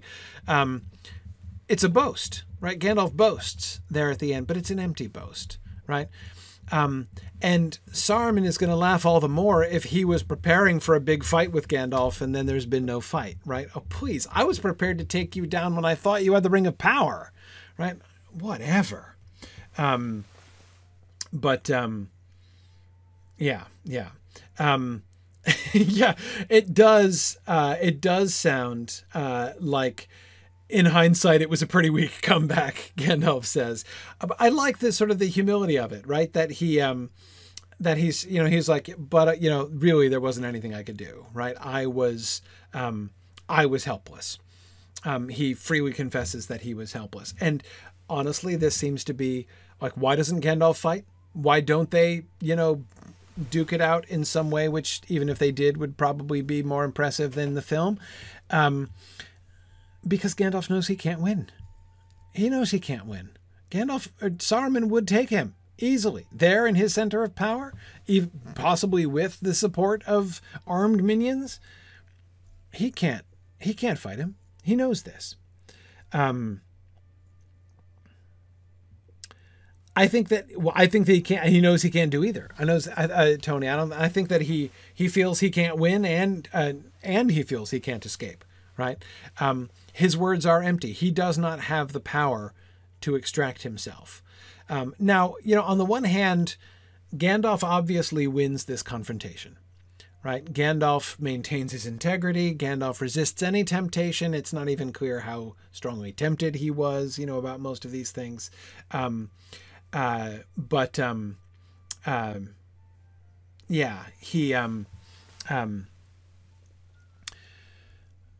Anyway, he's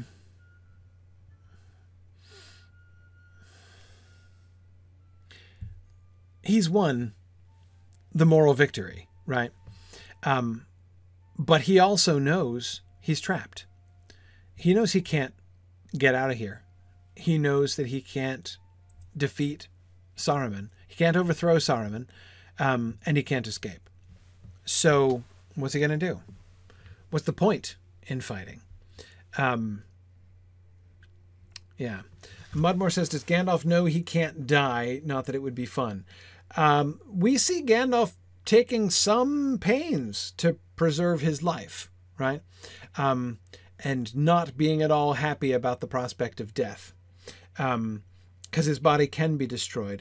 And I have to think that at the very least, should Gandalf physically perish, that would constitute a failure of his charge, right? That's not what doing his job looks like, I think. Is there any guarantee he would get? I mean, does he remember that he's from Valinor? Yeah, I think he does. How much memory does he retain of all of the details of Valinor? That's less certain to me. But I do think that he knows what he is and who he is. But he also knows he's been given this body for a purpose. And should he perish and his spirit return into the West, it's not, there isn't a subway line, I mean, there's not a shuttle from Valinor. I mean, he would, did he fail or did he not fail? Well, internet discussion boards could debate that for a long time, theoretically, but he's not coming back. His work is unfinished in any case, right? No matter what anybody thinks of it. Yeah, exactly, Tessa. There's no reason to think, and I would say especially no reason for him to think that he would be resurrected. I think that that's a surprise to Gandalf. I think that's a surprise. Nobody sees that coming, right? Nobody expects the resurrection. That's pretty clear. Yeah, exactly. Exactly, Fourth Dauntless. No reason at all to think he's got a return from death card. The exception, the arrival of the Astari in Middle-earth was a big fat exception to the rules, right? This was a very special case designed for a very specific function.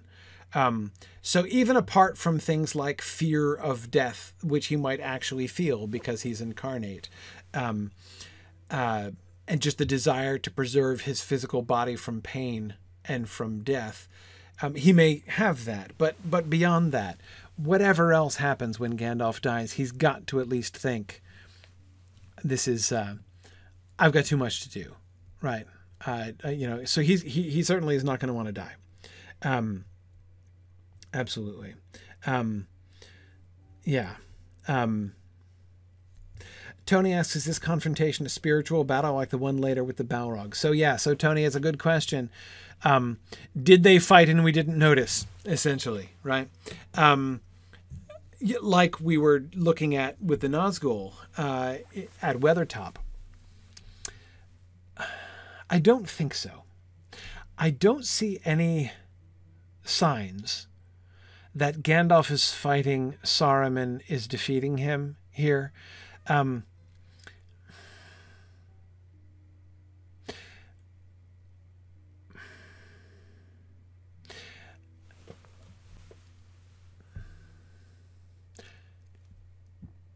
Sometimes there's usually some kind of evidence, right? Some kind of evidence that a conflict like that is happening, whether it's an actual song battle, right? Whether it's, again, there's a lot of outward signs everybody looking at the Gandalf and the Balrog scene on the Bridge of Khazad-dûm is aware of the fact that there's a conflict happening, right?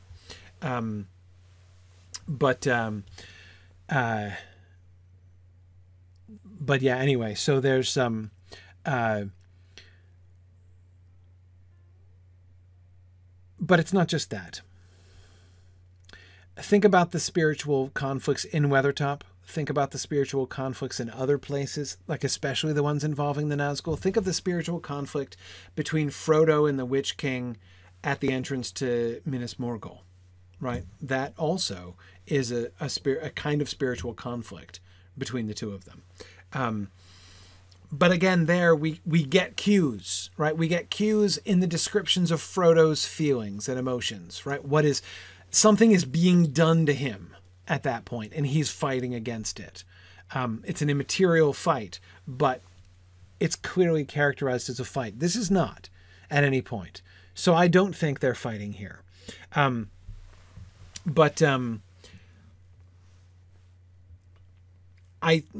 can agree, Fourth Dauntless, especially if Saruman was using a ring to boost his voice, there's some conflict. Yet merely Saruman's attempt to use his power to bring Gandalf over to his side and Gandalf resisting that is a conflict. You're right. But it's not Gandalf fighting him. That's what I'm kind of resistant to here. And somebody was asking, about this before. I forget who it was. But would he want to not fight Saruman because out of pity, even? Not pity like, I know I would just crush you like a bug, so I'm going to have pity on you and not fight you and let you live longer. I'm not saying, because I don't think that Gandalf and Saruman have anything like that kind of a disparity in power at this point. But anyway, so yes, is Saruman applying power to Gandalf and Gandalf resisting? Yes. And so to that extent, absolutely, it's a spiritual battle. Yeah. In that sense, I guess, again, the point that I'm trying to make is Gandalf fighting against him. He's resisting, right? He is refusing to be moved or budged, but he's not attacking Saruman. There's no offense here from Gandalf. And I wonder, he says that Saruman has unmasked himself at last, right? But how bad has he gotten? Is it too far yet? Could he still come down, right? Could he still turn?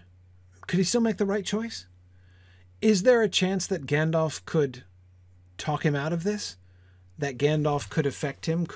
Remember, this is Gandalf's job description, right? Rekindling hearts that have grown cold.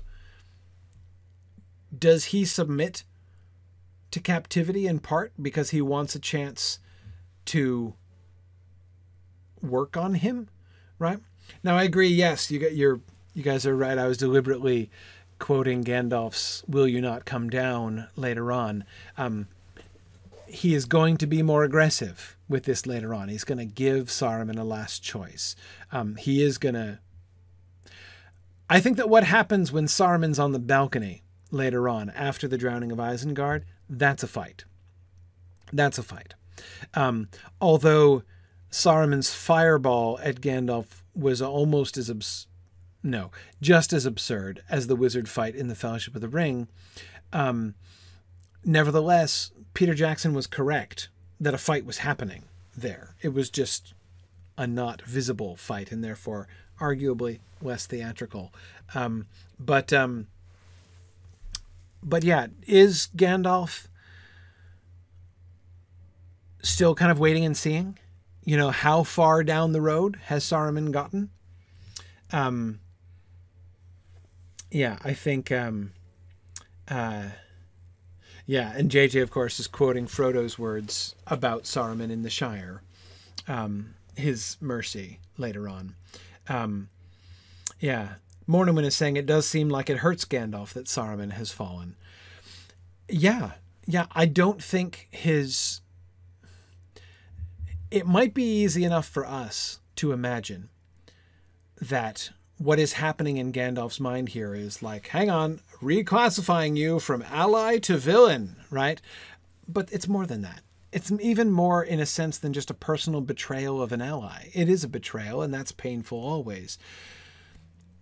But Saruman is one of his peers, right? One of the wizards who came over. And we talked about Gandalf not wanting to die because he doesn't want to fail at his job. Well, here's somebody failing far more profoundly than he would just by being eaten by wolves or stabbed by, or, you know, burned up by fire in the Wolf Glade in The Hobbit, right? Which is one of the places where we see Gandalf both afraid of death, but also willing to die to die well if he has to die.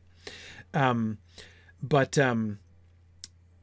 yeah, it is a personal betrayal, Tony, but this has got to hit Gandalf pretty hard. I think it's got to hit Gandalf really hard, right? Not only what does this even mean and how long has he been a traitor, but yeah, I mean, is there an element of pity in Gandalf's peaceful surrender to Saruman here? I wonder. It doesn't say that, right? You know, but I wonder. That seems to me consistent with what we see in other places, especially the culmination of his treatment of Saruman. after the drowning. It's this is where he's ultimately headed. In his dealings with Saruman. And JJ, as you were recalling, of course, Frodo's going to follow up that same line. And yeah, JJ, you're thinking of all the quotes that I'm thinking of. But yes, also Gandalf's words about Gollum and his desire of Gollum's cure.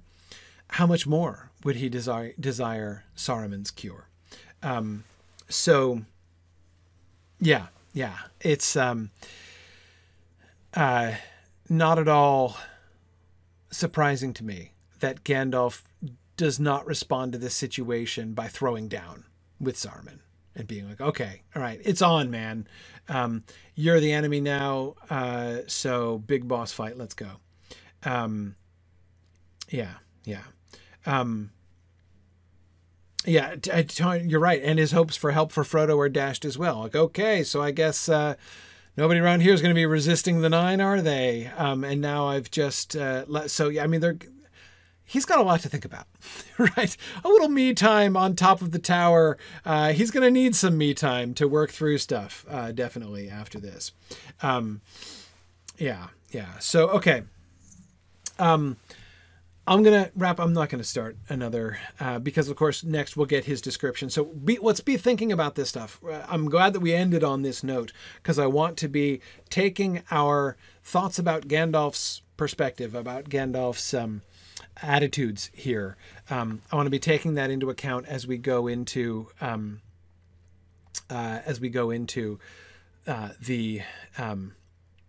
into next week's passage, which is his description of what he sees from on top of the tower and his experiences up there.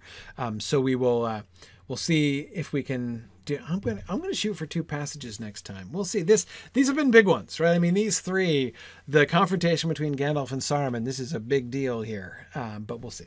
We'll see. All right. So thanks for joining me for that. We're going to switch over. I'm going to say goodbye to the folks on Twitter. So we're going to switch over to twitch.tv/SignumU for our field trip. And thanks for joining me there. And in our field trip today, we're not going to get killed, right? As if. I mean, there's almost no chance of it. There we go. Sorry, let's see if I can get my... I don't think... Hang on. I think I need to go out and come back in again. My interface is not working properly. How impolite of it. Well, you know what? It's enough. I don't really need to use my skills, so it's fine.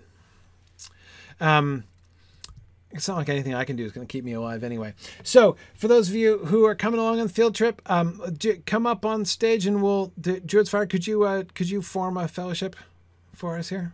Oh, I had already scampered because I am not a captain, or I'm not a champion. Oh, you scampered, right? Okay. Yeah. Okay. Scamper Bear done scampered because I don't have my milestone set to where we're going. Okay, we'll tell you what then. Let's meet over there and we'll fellow up over there. So I'm going to take the stable master. So let's all just head up. Wait, what's the name of the town again? Holtvist. Holtvist. Come to Holtvist. Holtvist, not no T. Holtvist. To Holtvist in the near, not far from the Gladden Fields. And the Vales of Anduin. That's it. That's where we're going to be. Hey, look, I figured out how to open the door. And because I can't even left click on anything tonight, but that's okay. It's more exciting that way. And yeah, so we're gonna continue exploring a part of the game I've never seen before. So this is a real exploration on my part. And why am I running that way? Because it's just not the right way. Oh, but I can't mount up, so that's okay. Who needs a horse? I'm gonna be on foot today anyway. So if I had a rally horn and we could fill up and I could summon you, but I don't have any of those. That's okay. I think I have some. I might be able to send. Well, actually, I don't think Narnian does. And I've got so much rally junk. Horn wouldn't help. I do. You. I have one rally horn. Yeah. Anyway. No, I was just saying I could send one to you, but Anyway, okay. So yeah. So, but not only, of course, is this a place that I've. Uh-oh. Hang on. I can't quick accept. Darn it. Yep. None of my quickings are working. There is one of those nights, still, it is going to be one of these. There's still something deeply wrong with my user interface. I just don't know. It's deeper than usual. I'm honestly suspecting it has something to do with your aspect ratio, because I've noticed sometimes when I've had games that are in full screen window, whatever, if I didn't have things set up correctly to match what the computer thinks the monitor should be doing, then my clicks happen in the wrong place. Like the hitboxes in the wrong place. That's just what was happening with my left click. So I don't know if you noticed when the couple times I had to log back in, I couldn't hover my mouse over the login button. I had to hover it like to the right of it. That's exactly, yeah. Let me just, cause see, look, when I resize it, it's not even proportioned right. It's like all messed up. Yeah, it's 4:3. Yeah, as soon as I saw this, I was like, oh man, this is just not good. Yeah. Okay, well. We can try to send another invite and see what happens. How can I be of service? Oh, no, wait. Shoot, I can't even click on the destination. Because it's not even when I move my mouse around. Oh, wait, hang on. Oh, it's north of it. Okay. Let's see if I can do this. Hang on. No problem. This is easy.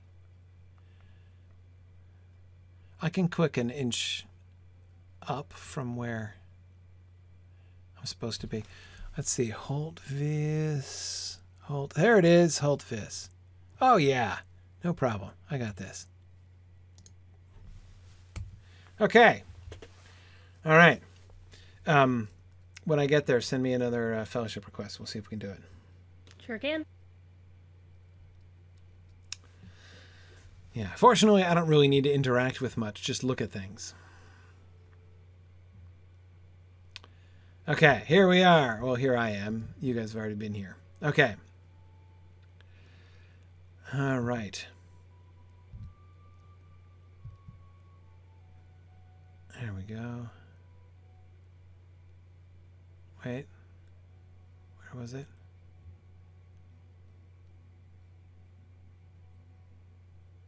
Got it. Yeah. Found it. Okay. Excellent. All right. Oh, yeah. No. All right. I'm going to assign the minstrel to you. Okay. Well, there are fortunately no bears guarding the gate here, so I should be fine. I guess if I stray out here, deer might come and assault me.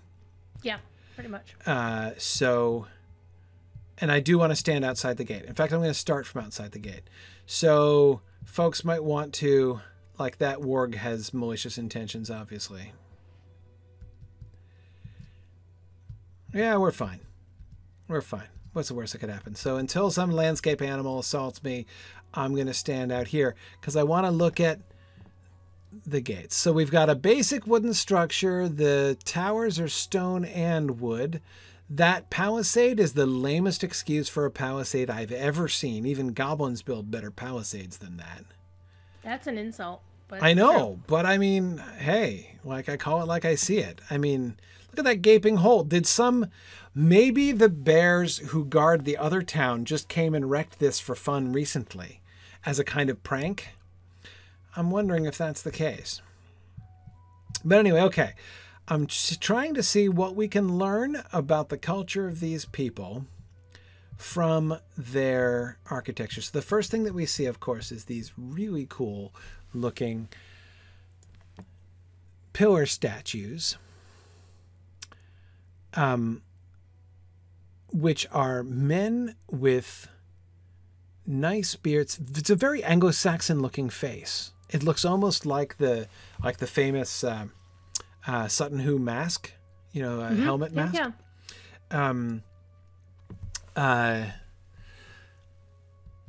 The helmet, It's got a really simple helmet. You look at the kind of, I think you can see around the bottom what looks like sort of Celtic knotwork in that rim around the base of the wooden helmet of the wooden statue here. Certainly the carvings on the sides, which seem to depict what? Birds corn on one. Yeah. I think it's corn. It might be a bird. And I see a bird like here. This is like a waterfowl maybe standing with its like a goose perhaps with its neck down. Yeah, JJ, I agree. The statue looks almost like a dwarf. I mean, it's almost not quite proportioned like a dwarf, but surely more dwarf-like than man-like. But that doesn't necessarily lead me to think that it's actually like designed to represent a dwarf. The carvings on the side look to me very like Rohirric carvings. I mean, I think that we can see also, oh, this guy is adorable. He's got a different helm, still clearly a helm. It's got a nose guard, right? A little triangular nose guard coming down. Yeah. This guy's got his eyes open. I thought this guy's eyes just didn't have eyes, right? I thought this was just, but this guy seems to have his eyes closed. So we have a guard statue with his eyes closed over there because this one clearly has his eyes open. Though this one looks like he's in the act of rolling his eyes. It's interesting that you say that the carving looks Rohirric because, yeah, that's part of the story here. I would think so, right? I would expect now, because just where we are, right? Map, okay. Hey, look, I can right click.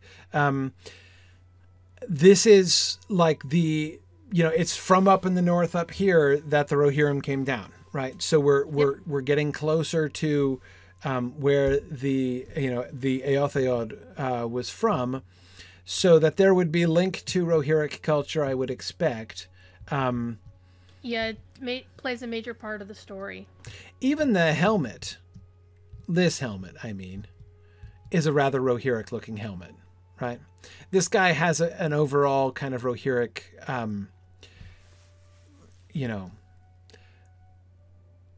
look to him, for me, because of his hat. Though I love the fact that, one of the guards is asleep, and this one looks frankly hungover with his like really prominent lower eyelids and things. And the two pillars have two faces. There's one on the front, and there's a lesser defined one on the back of each one. They do. They have another face? Yeah. I can't see it for the. It's really hard. Oh, okay. Hang on. Almost can see it. There it is. And both of those are different as well. Can I get up on the stone? Oh, good, I can. There we go. My goodness, he does have a face in the back of his head. It's a face that looks like that. What's his name? The big monstrous Muppet who bursts through the screen at the end of the Muppet movie? Oh, yeah. Sweetums. Yeah, his face looks like that, doesn't he? Sweetums, yeah. At least the mouth very much reminds me of him. Slightly less prominent jaw, obviously, but who doesn't have a less prominent jaw? Wow, okay, I'm glowing green now. Anyway. Somebody put a bubble on you. Yeah, well, that's kindly. It's kindly meant, no doubt. Interesting. The face turned backward is asleep. Is this face got his eyes open? Oh, there's nothing for me to jump up on. But I can see it over here anyway. Nope. These faces are very similar, though. The ones facing backward, though this one is better defined. Yeah, it's got Celtic spirals and like a leaf pattern in the middle. Ooh, look at those spirals! Yeah! Look at the spirals. Oh. Gives me Newgrange thoughts. Oh, can you even? All right.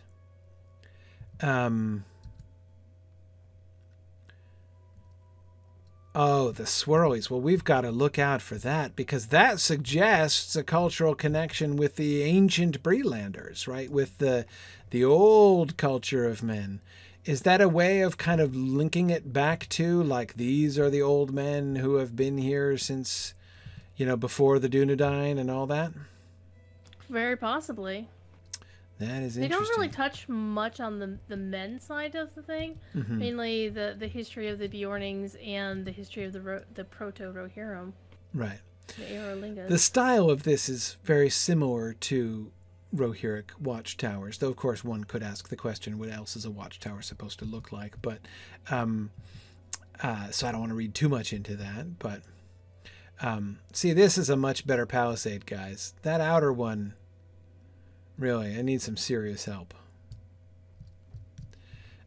Looking at your clothes. Oh, no, that is your hair. I didn't know it was a hair or a floppy hat, but it is a hair and a headband that he's wearing. That is an axe or a staff? Staff that he's holding? Not sure, but not that I want to find out. I've got a bad record with guards. I don't see a blade on it. I don't see a blade on it either, but it might be embedded in his chest. You see the little thing on his belt? It looks kind of like a pocket watch hanging off, but it's the man face. Hey, you're right. He's got a little charm. And it's the eyes closed face. That does not bode well for a guard, but, you know. Well, I wouldn't have thought that any of them were really exemplary and inspiring guard images, but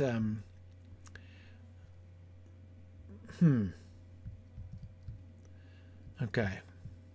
I'm also interested in the mossy logs, like the green furry logs that they're using for some of these things. Yeah, they're like super mossy compared to like the Palisade, which they got a little bit of lichen on them, but nothing really like, oh my god, I've been sitting in a swamp for 5 years. Yep, exactly.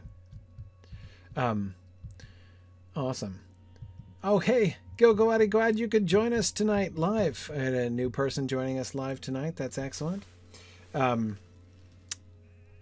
At least the sheep aren't attacking you. Hey, that's something, right? I'll count my blessings. The sheep and the... Hey, who's killing the sheep? Did they or did you just put them to sleep? No, they've been permanently put to sleep. Don't kill off the sheep. That's rude. Okay, here's a guy driving nails into another one of these mossy... So this just must be a testament not to the wood, but to the moss. That I think so. I mean, it looks like the moss has been growing up on everything. Yeah. Because speaking to somebody who used to, cut down trees as a kid for a thing, the mossier trees generally did not give you really good firewood, and they were really not very strong because the moss was taking it over. Yeah.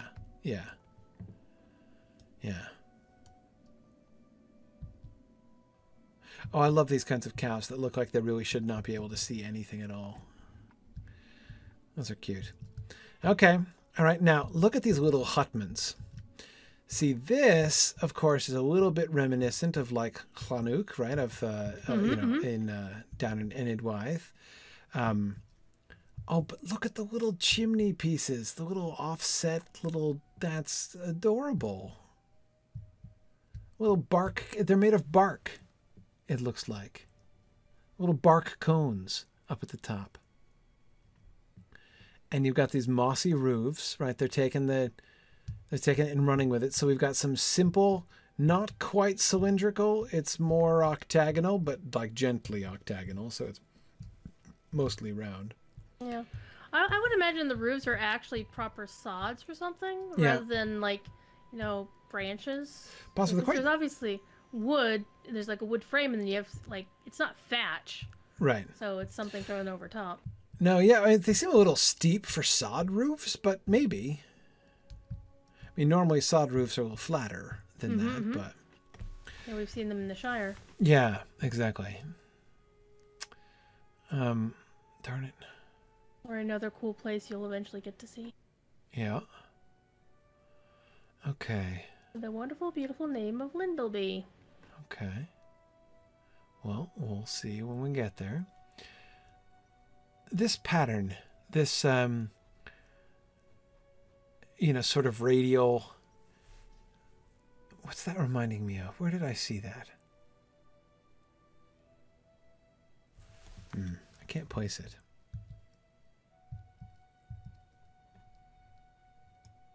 kind of reminds me of the star pattern from the Hornberger, only because I've recently done the story Tale through Helm's I'm Deep. definitely not thinking that, because... You haven't been there yet. Well, yeah. Okay, that's clearly a thistle. Now that I see them big, they're a little bit easier to identify. That, I think, is clearly a thistle. On its side? Leaning over on yeah, its side? Yeah. Yeah. On its side. I see it now. I thought it was a sheaf of corn, personally. Well, an ear of corn, but maybe. thistle works as I mean, well. it could be a stylized ear of corn. This one on this side looks a little bit more ear of corny because it goes down further. So I could see that. There's my goose or whatever it is. Yeah. Might be a fisher bird. I mean, because the Possibly. Gladden Fields are mainly, it's the river and it's very watery. It's definitely a wetlands. Mm-hmm. Okay. So this old split totem-ish thing with these old carvings in the middle of town. This whole town gives this, I mean, the moss is a big part of it, but it gives this,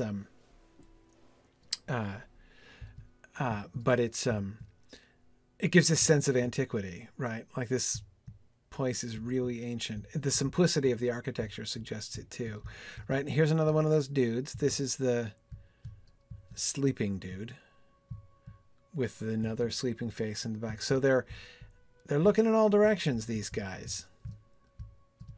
Now, where was, let's see, somebody, JJ, where did you find the other guy, the hungover guy? Over here?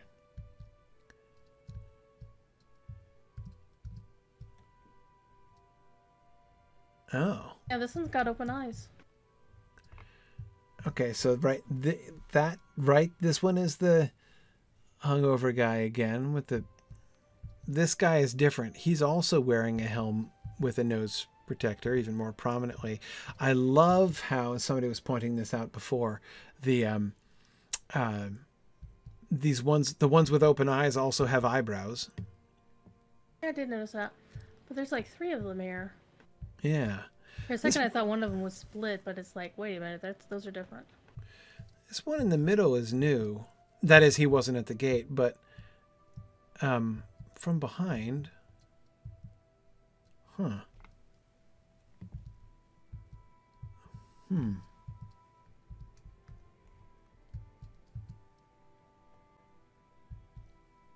Well, this other one is not even really a face. The one on the,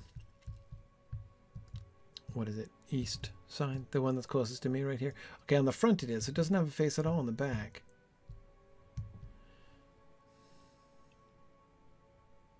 It's only so big, and I guess they set their design in a certain stylized fashion, I suppose.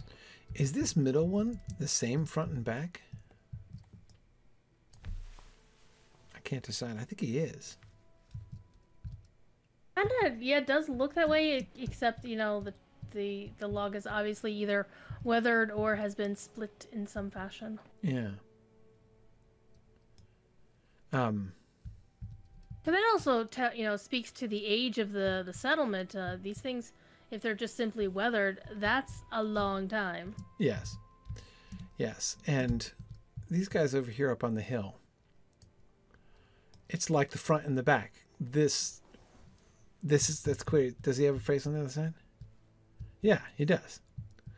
Yeah, these guys are standing, well, not back to back. They're side by side, but they're facing in opposite directions. I wonder if the one side means one thing and the other side means another thing. You know? Like with the charm that you have in your belt, do you like turn it one way for one reason or turn it, for another, in another, you know what I mean? Like, does it have...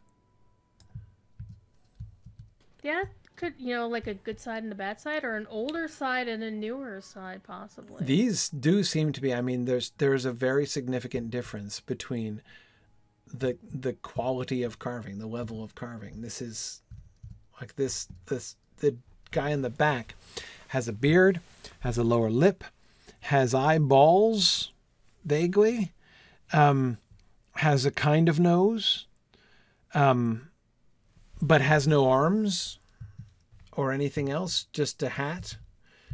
Whereas the guy on the front of that same statue has hands, fingers, something in his hand, hairs in his beard, right? Texture in his beard, a distinguished mustache with also textures, eyebrows, pupils as well as irises in his eyes, nostrils.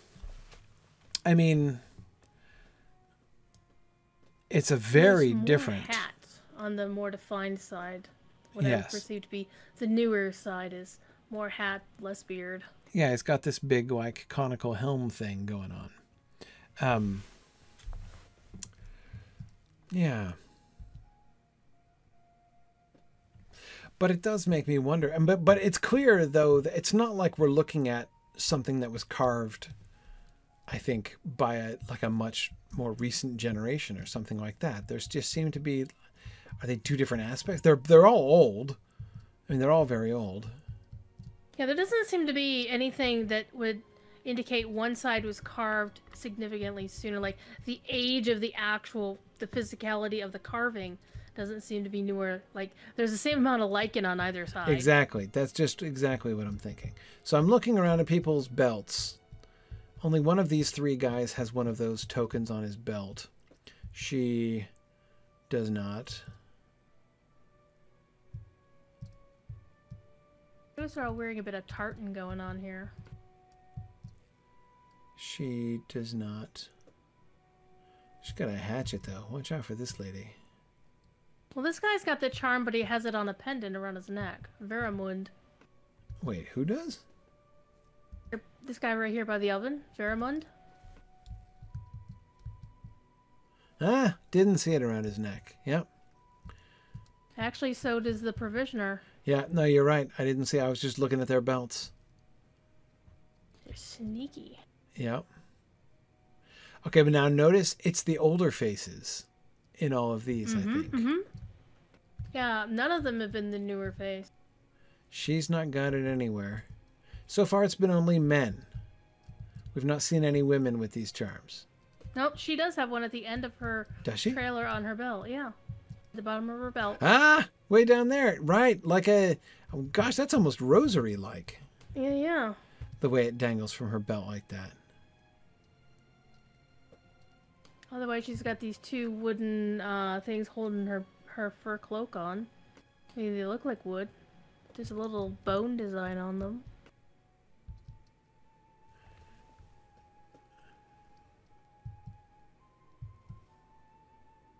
Huh.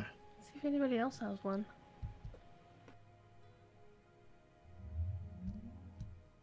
Well, this kid doesn't have one. Look at...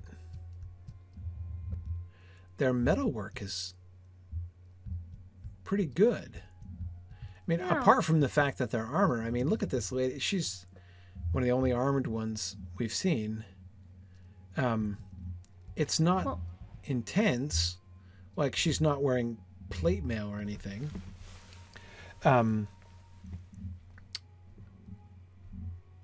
But the charm is definitely a village symbol because I'm Yeah. seeing it. Like I'm running over to a bunch of the other NPCs, and they either have it on their belt or on the rosary like cord. I even saw one on a kid. Like one kid had one and one kid did not. So it's definitely a thing. Yeah. Like Mavi didn't have one, but the other kid over here does, and so does presumably their parent.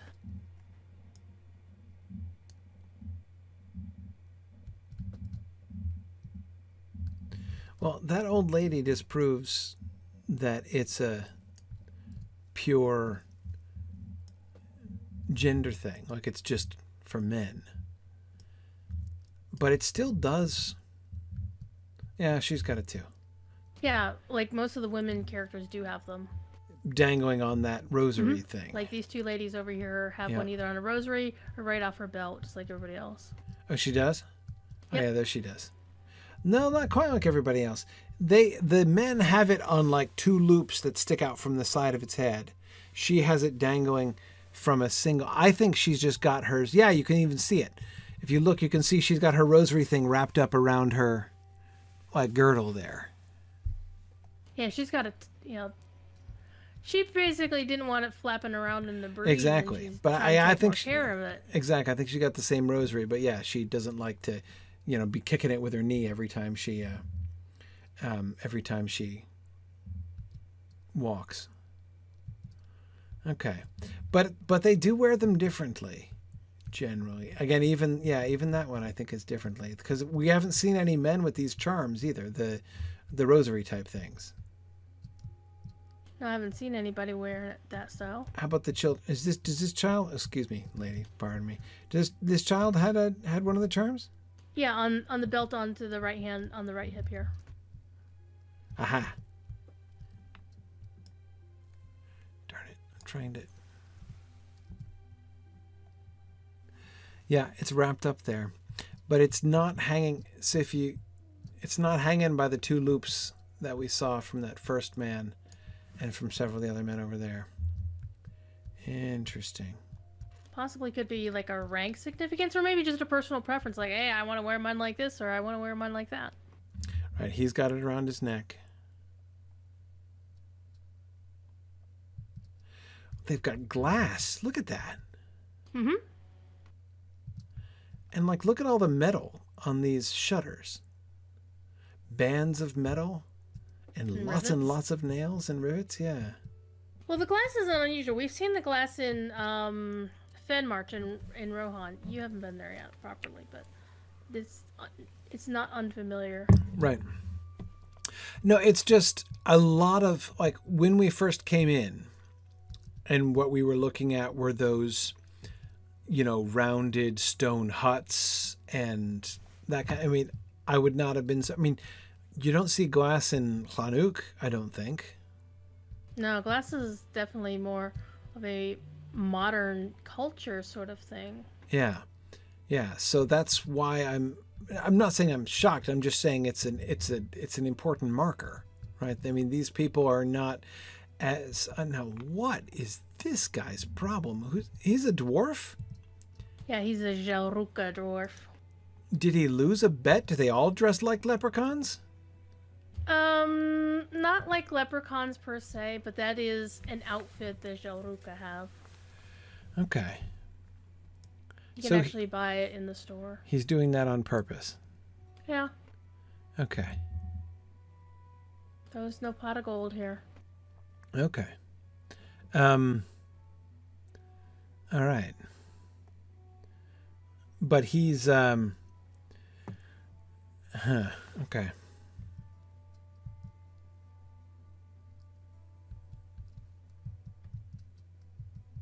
No, seriously, I mean, that dwarf looks like he could be on a Lucky Charms box, but yeah.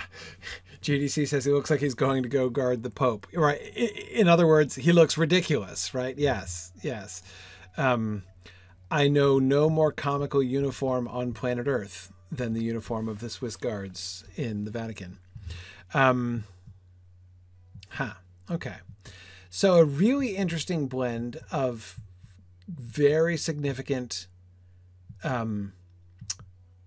antiquity here, right? These ancient wooden statues, clearly embraced by the current generation. These are not like the Pukul men, which like nobody even pays attention to anymore because they're, just sort of old and part of the landscape.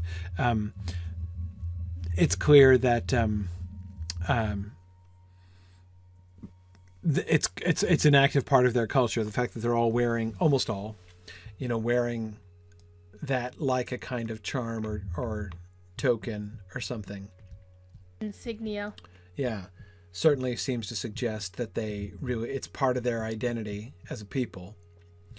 So we've got, in that sense, like the old and the new, it's still a current part. It's still a current part of their culture, whatever that part is. It's still a current part, whether those are meant to, characterize something more like ancestral, like the guardians of their fathers or something like that, or heroes of old, or whether they are meant to be depictions of gods, local gods perhaps, or I don't know. But again, it's still clearly part of the live culture. We have evidence of, again, I'm not reading much into the moss because, of course, I mean, I've also known that like moss and lichen can grow pretty fast. So it doesn't, like this, shed that, Mr. Frosted Lucky Charms is standing next to doesn't actually have to be, a shed that's been standing here for 400 years. It, could just be part of the climate, that this particular kind of moss or lichen grows around here a lot. But nevertheless, as I said, we do have evidence of some more ancient stuff. Now that I've been around town, these two old buildings stand out so much more.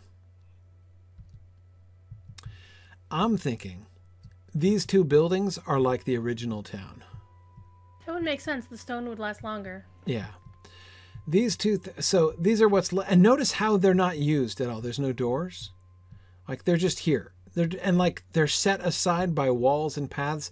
It's like this is the town green, right? And in the middle of the town green, they've preserved these two old stone hutments with the bark chimneys and stuff at the top.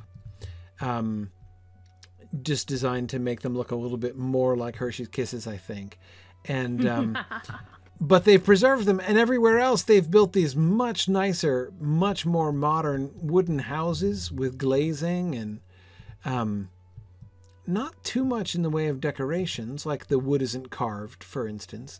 But all the, as I said, all the like the metal shutters that the reinforced metal shutters, the reinforced metal doors, right? I mean, you've got the bands of metal across the doors. Yeah, so not everybody has the charm. She doesn't? Maybe that's why she's looking so sad. Probably. Don't be sad, lady. You've got nice armor. Well, this group was like a confluence of, the wilder folk, and then also, they've had a lot of ties with the Bjornings up the hill in Vegbar. Mm-hmm. So presumably there would have been some cross-pollination, and so some folks here are part of the one culture and some are not, perhaps? Yeah, so I see no evidence of course, again, this is a blank slate to me, right? So I don't even really know what I'm seeing around here. So I'm going to conclude these are not Bjornings. I see no bear evidence around here. That's nothing that suggests anything particularly bearish here. I think Tomas was asking, are these related to the woodsman described in The Hobbit? I suspect so. Yes. I suspect so. I mean, that's just what I would expect to see here, given geographically where we are. Another one of those. But they're still really under carvings. the Bjornings' aegis because they're all. Yes, because that's what folk. Bjorn did in The Hobbit, was join together all of those folks into one people. Oh, look, a horse. Okay, that's something I haven't seen much of. I mean, there was a stable master, but like you can't draw any conclusions from that.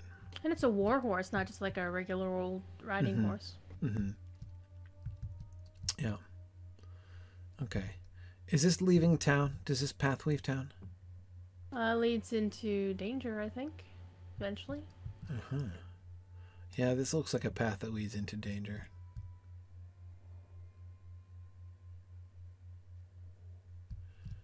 Yeah, this looks like we're leaving town. Okay. Well, let's not go too far into town. All right. Well, we should probably stop. We're getting to the end of our time here. But okay. All right. So Holtvis was good. This was really interesting. We can see the old and the new. We can see continuity in their culture, but we can see changes having happened, right? The wooden constructions versus those old relics in the middle of the square. Did I see the statue collection up at the chieftain's house? No, maybe we'll look at that next time before we head out. From here, let's see, where do we go next? Let's head... Should we just go to the Gladden Fields? Let's just go to the Gladden Fields. It's up to you. That's my first goal. We're pretty close to Rosgobel, so... But, like, the Gladden Fields are the primary tourist attraction around here. So, actually, Rosgobel is. Well, no, I mean, for, like... That's what drew me here. Rosgobel's pretty good, too. I mean, admittedly, that's interesting. So, yeah, let's head out. So next time we'll come back. We're going to be probably... Because I'm going to be using the Stable Master from here for quite some time. So we'll Stable Master to Holtvis, and then we'll start from here. And I'll look at the Chieftain's house, JJ, and then we'll head out to the Gladden Fields. And I want to see what we can reconstruct of the battle of the disaster of the Gladden Fields there from that. So awesome. Thank you everybody for joining me. I know today wasn't much of a challenge in keeping me alive because we stayed in the town where we don't get attacked by bears. That's one of the nicknames of this town, the town where you don't get attacked by bears. So we'll be back next week and journeying off into the wild. So definitely going to need some protection from the deer and squirrels as we venture out next time. So that'll be fun. Awesome. Very cool. Thanks everybody for joining me, and I will see you guys next week as always. Thanks. Bye now. Thanks for joining me on this epic exploration of The Lord of the Rings and of Standing Stone's video adaptation of Tolkien's story. If you are having even half the fun I'm having on this journey, I hope you will consider supporting the project by donating at signumuniversity.org/fund.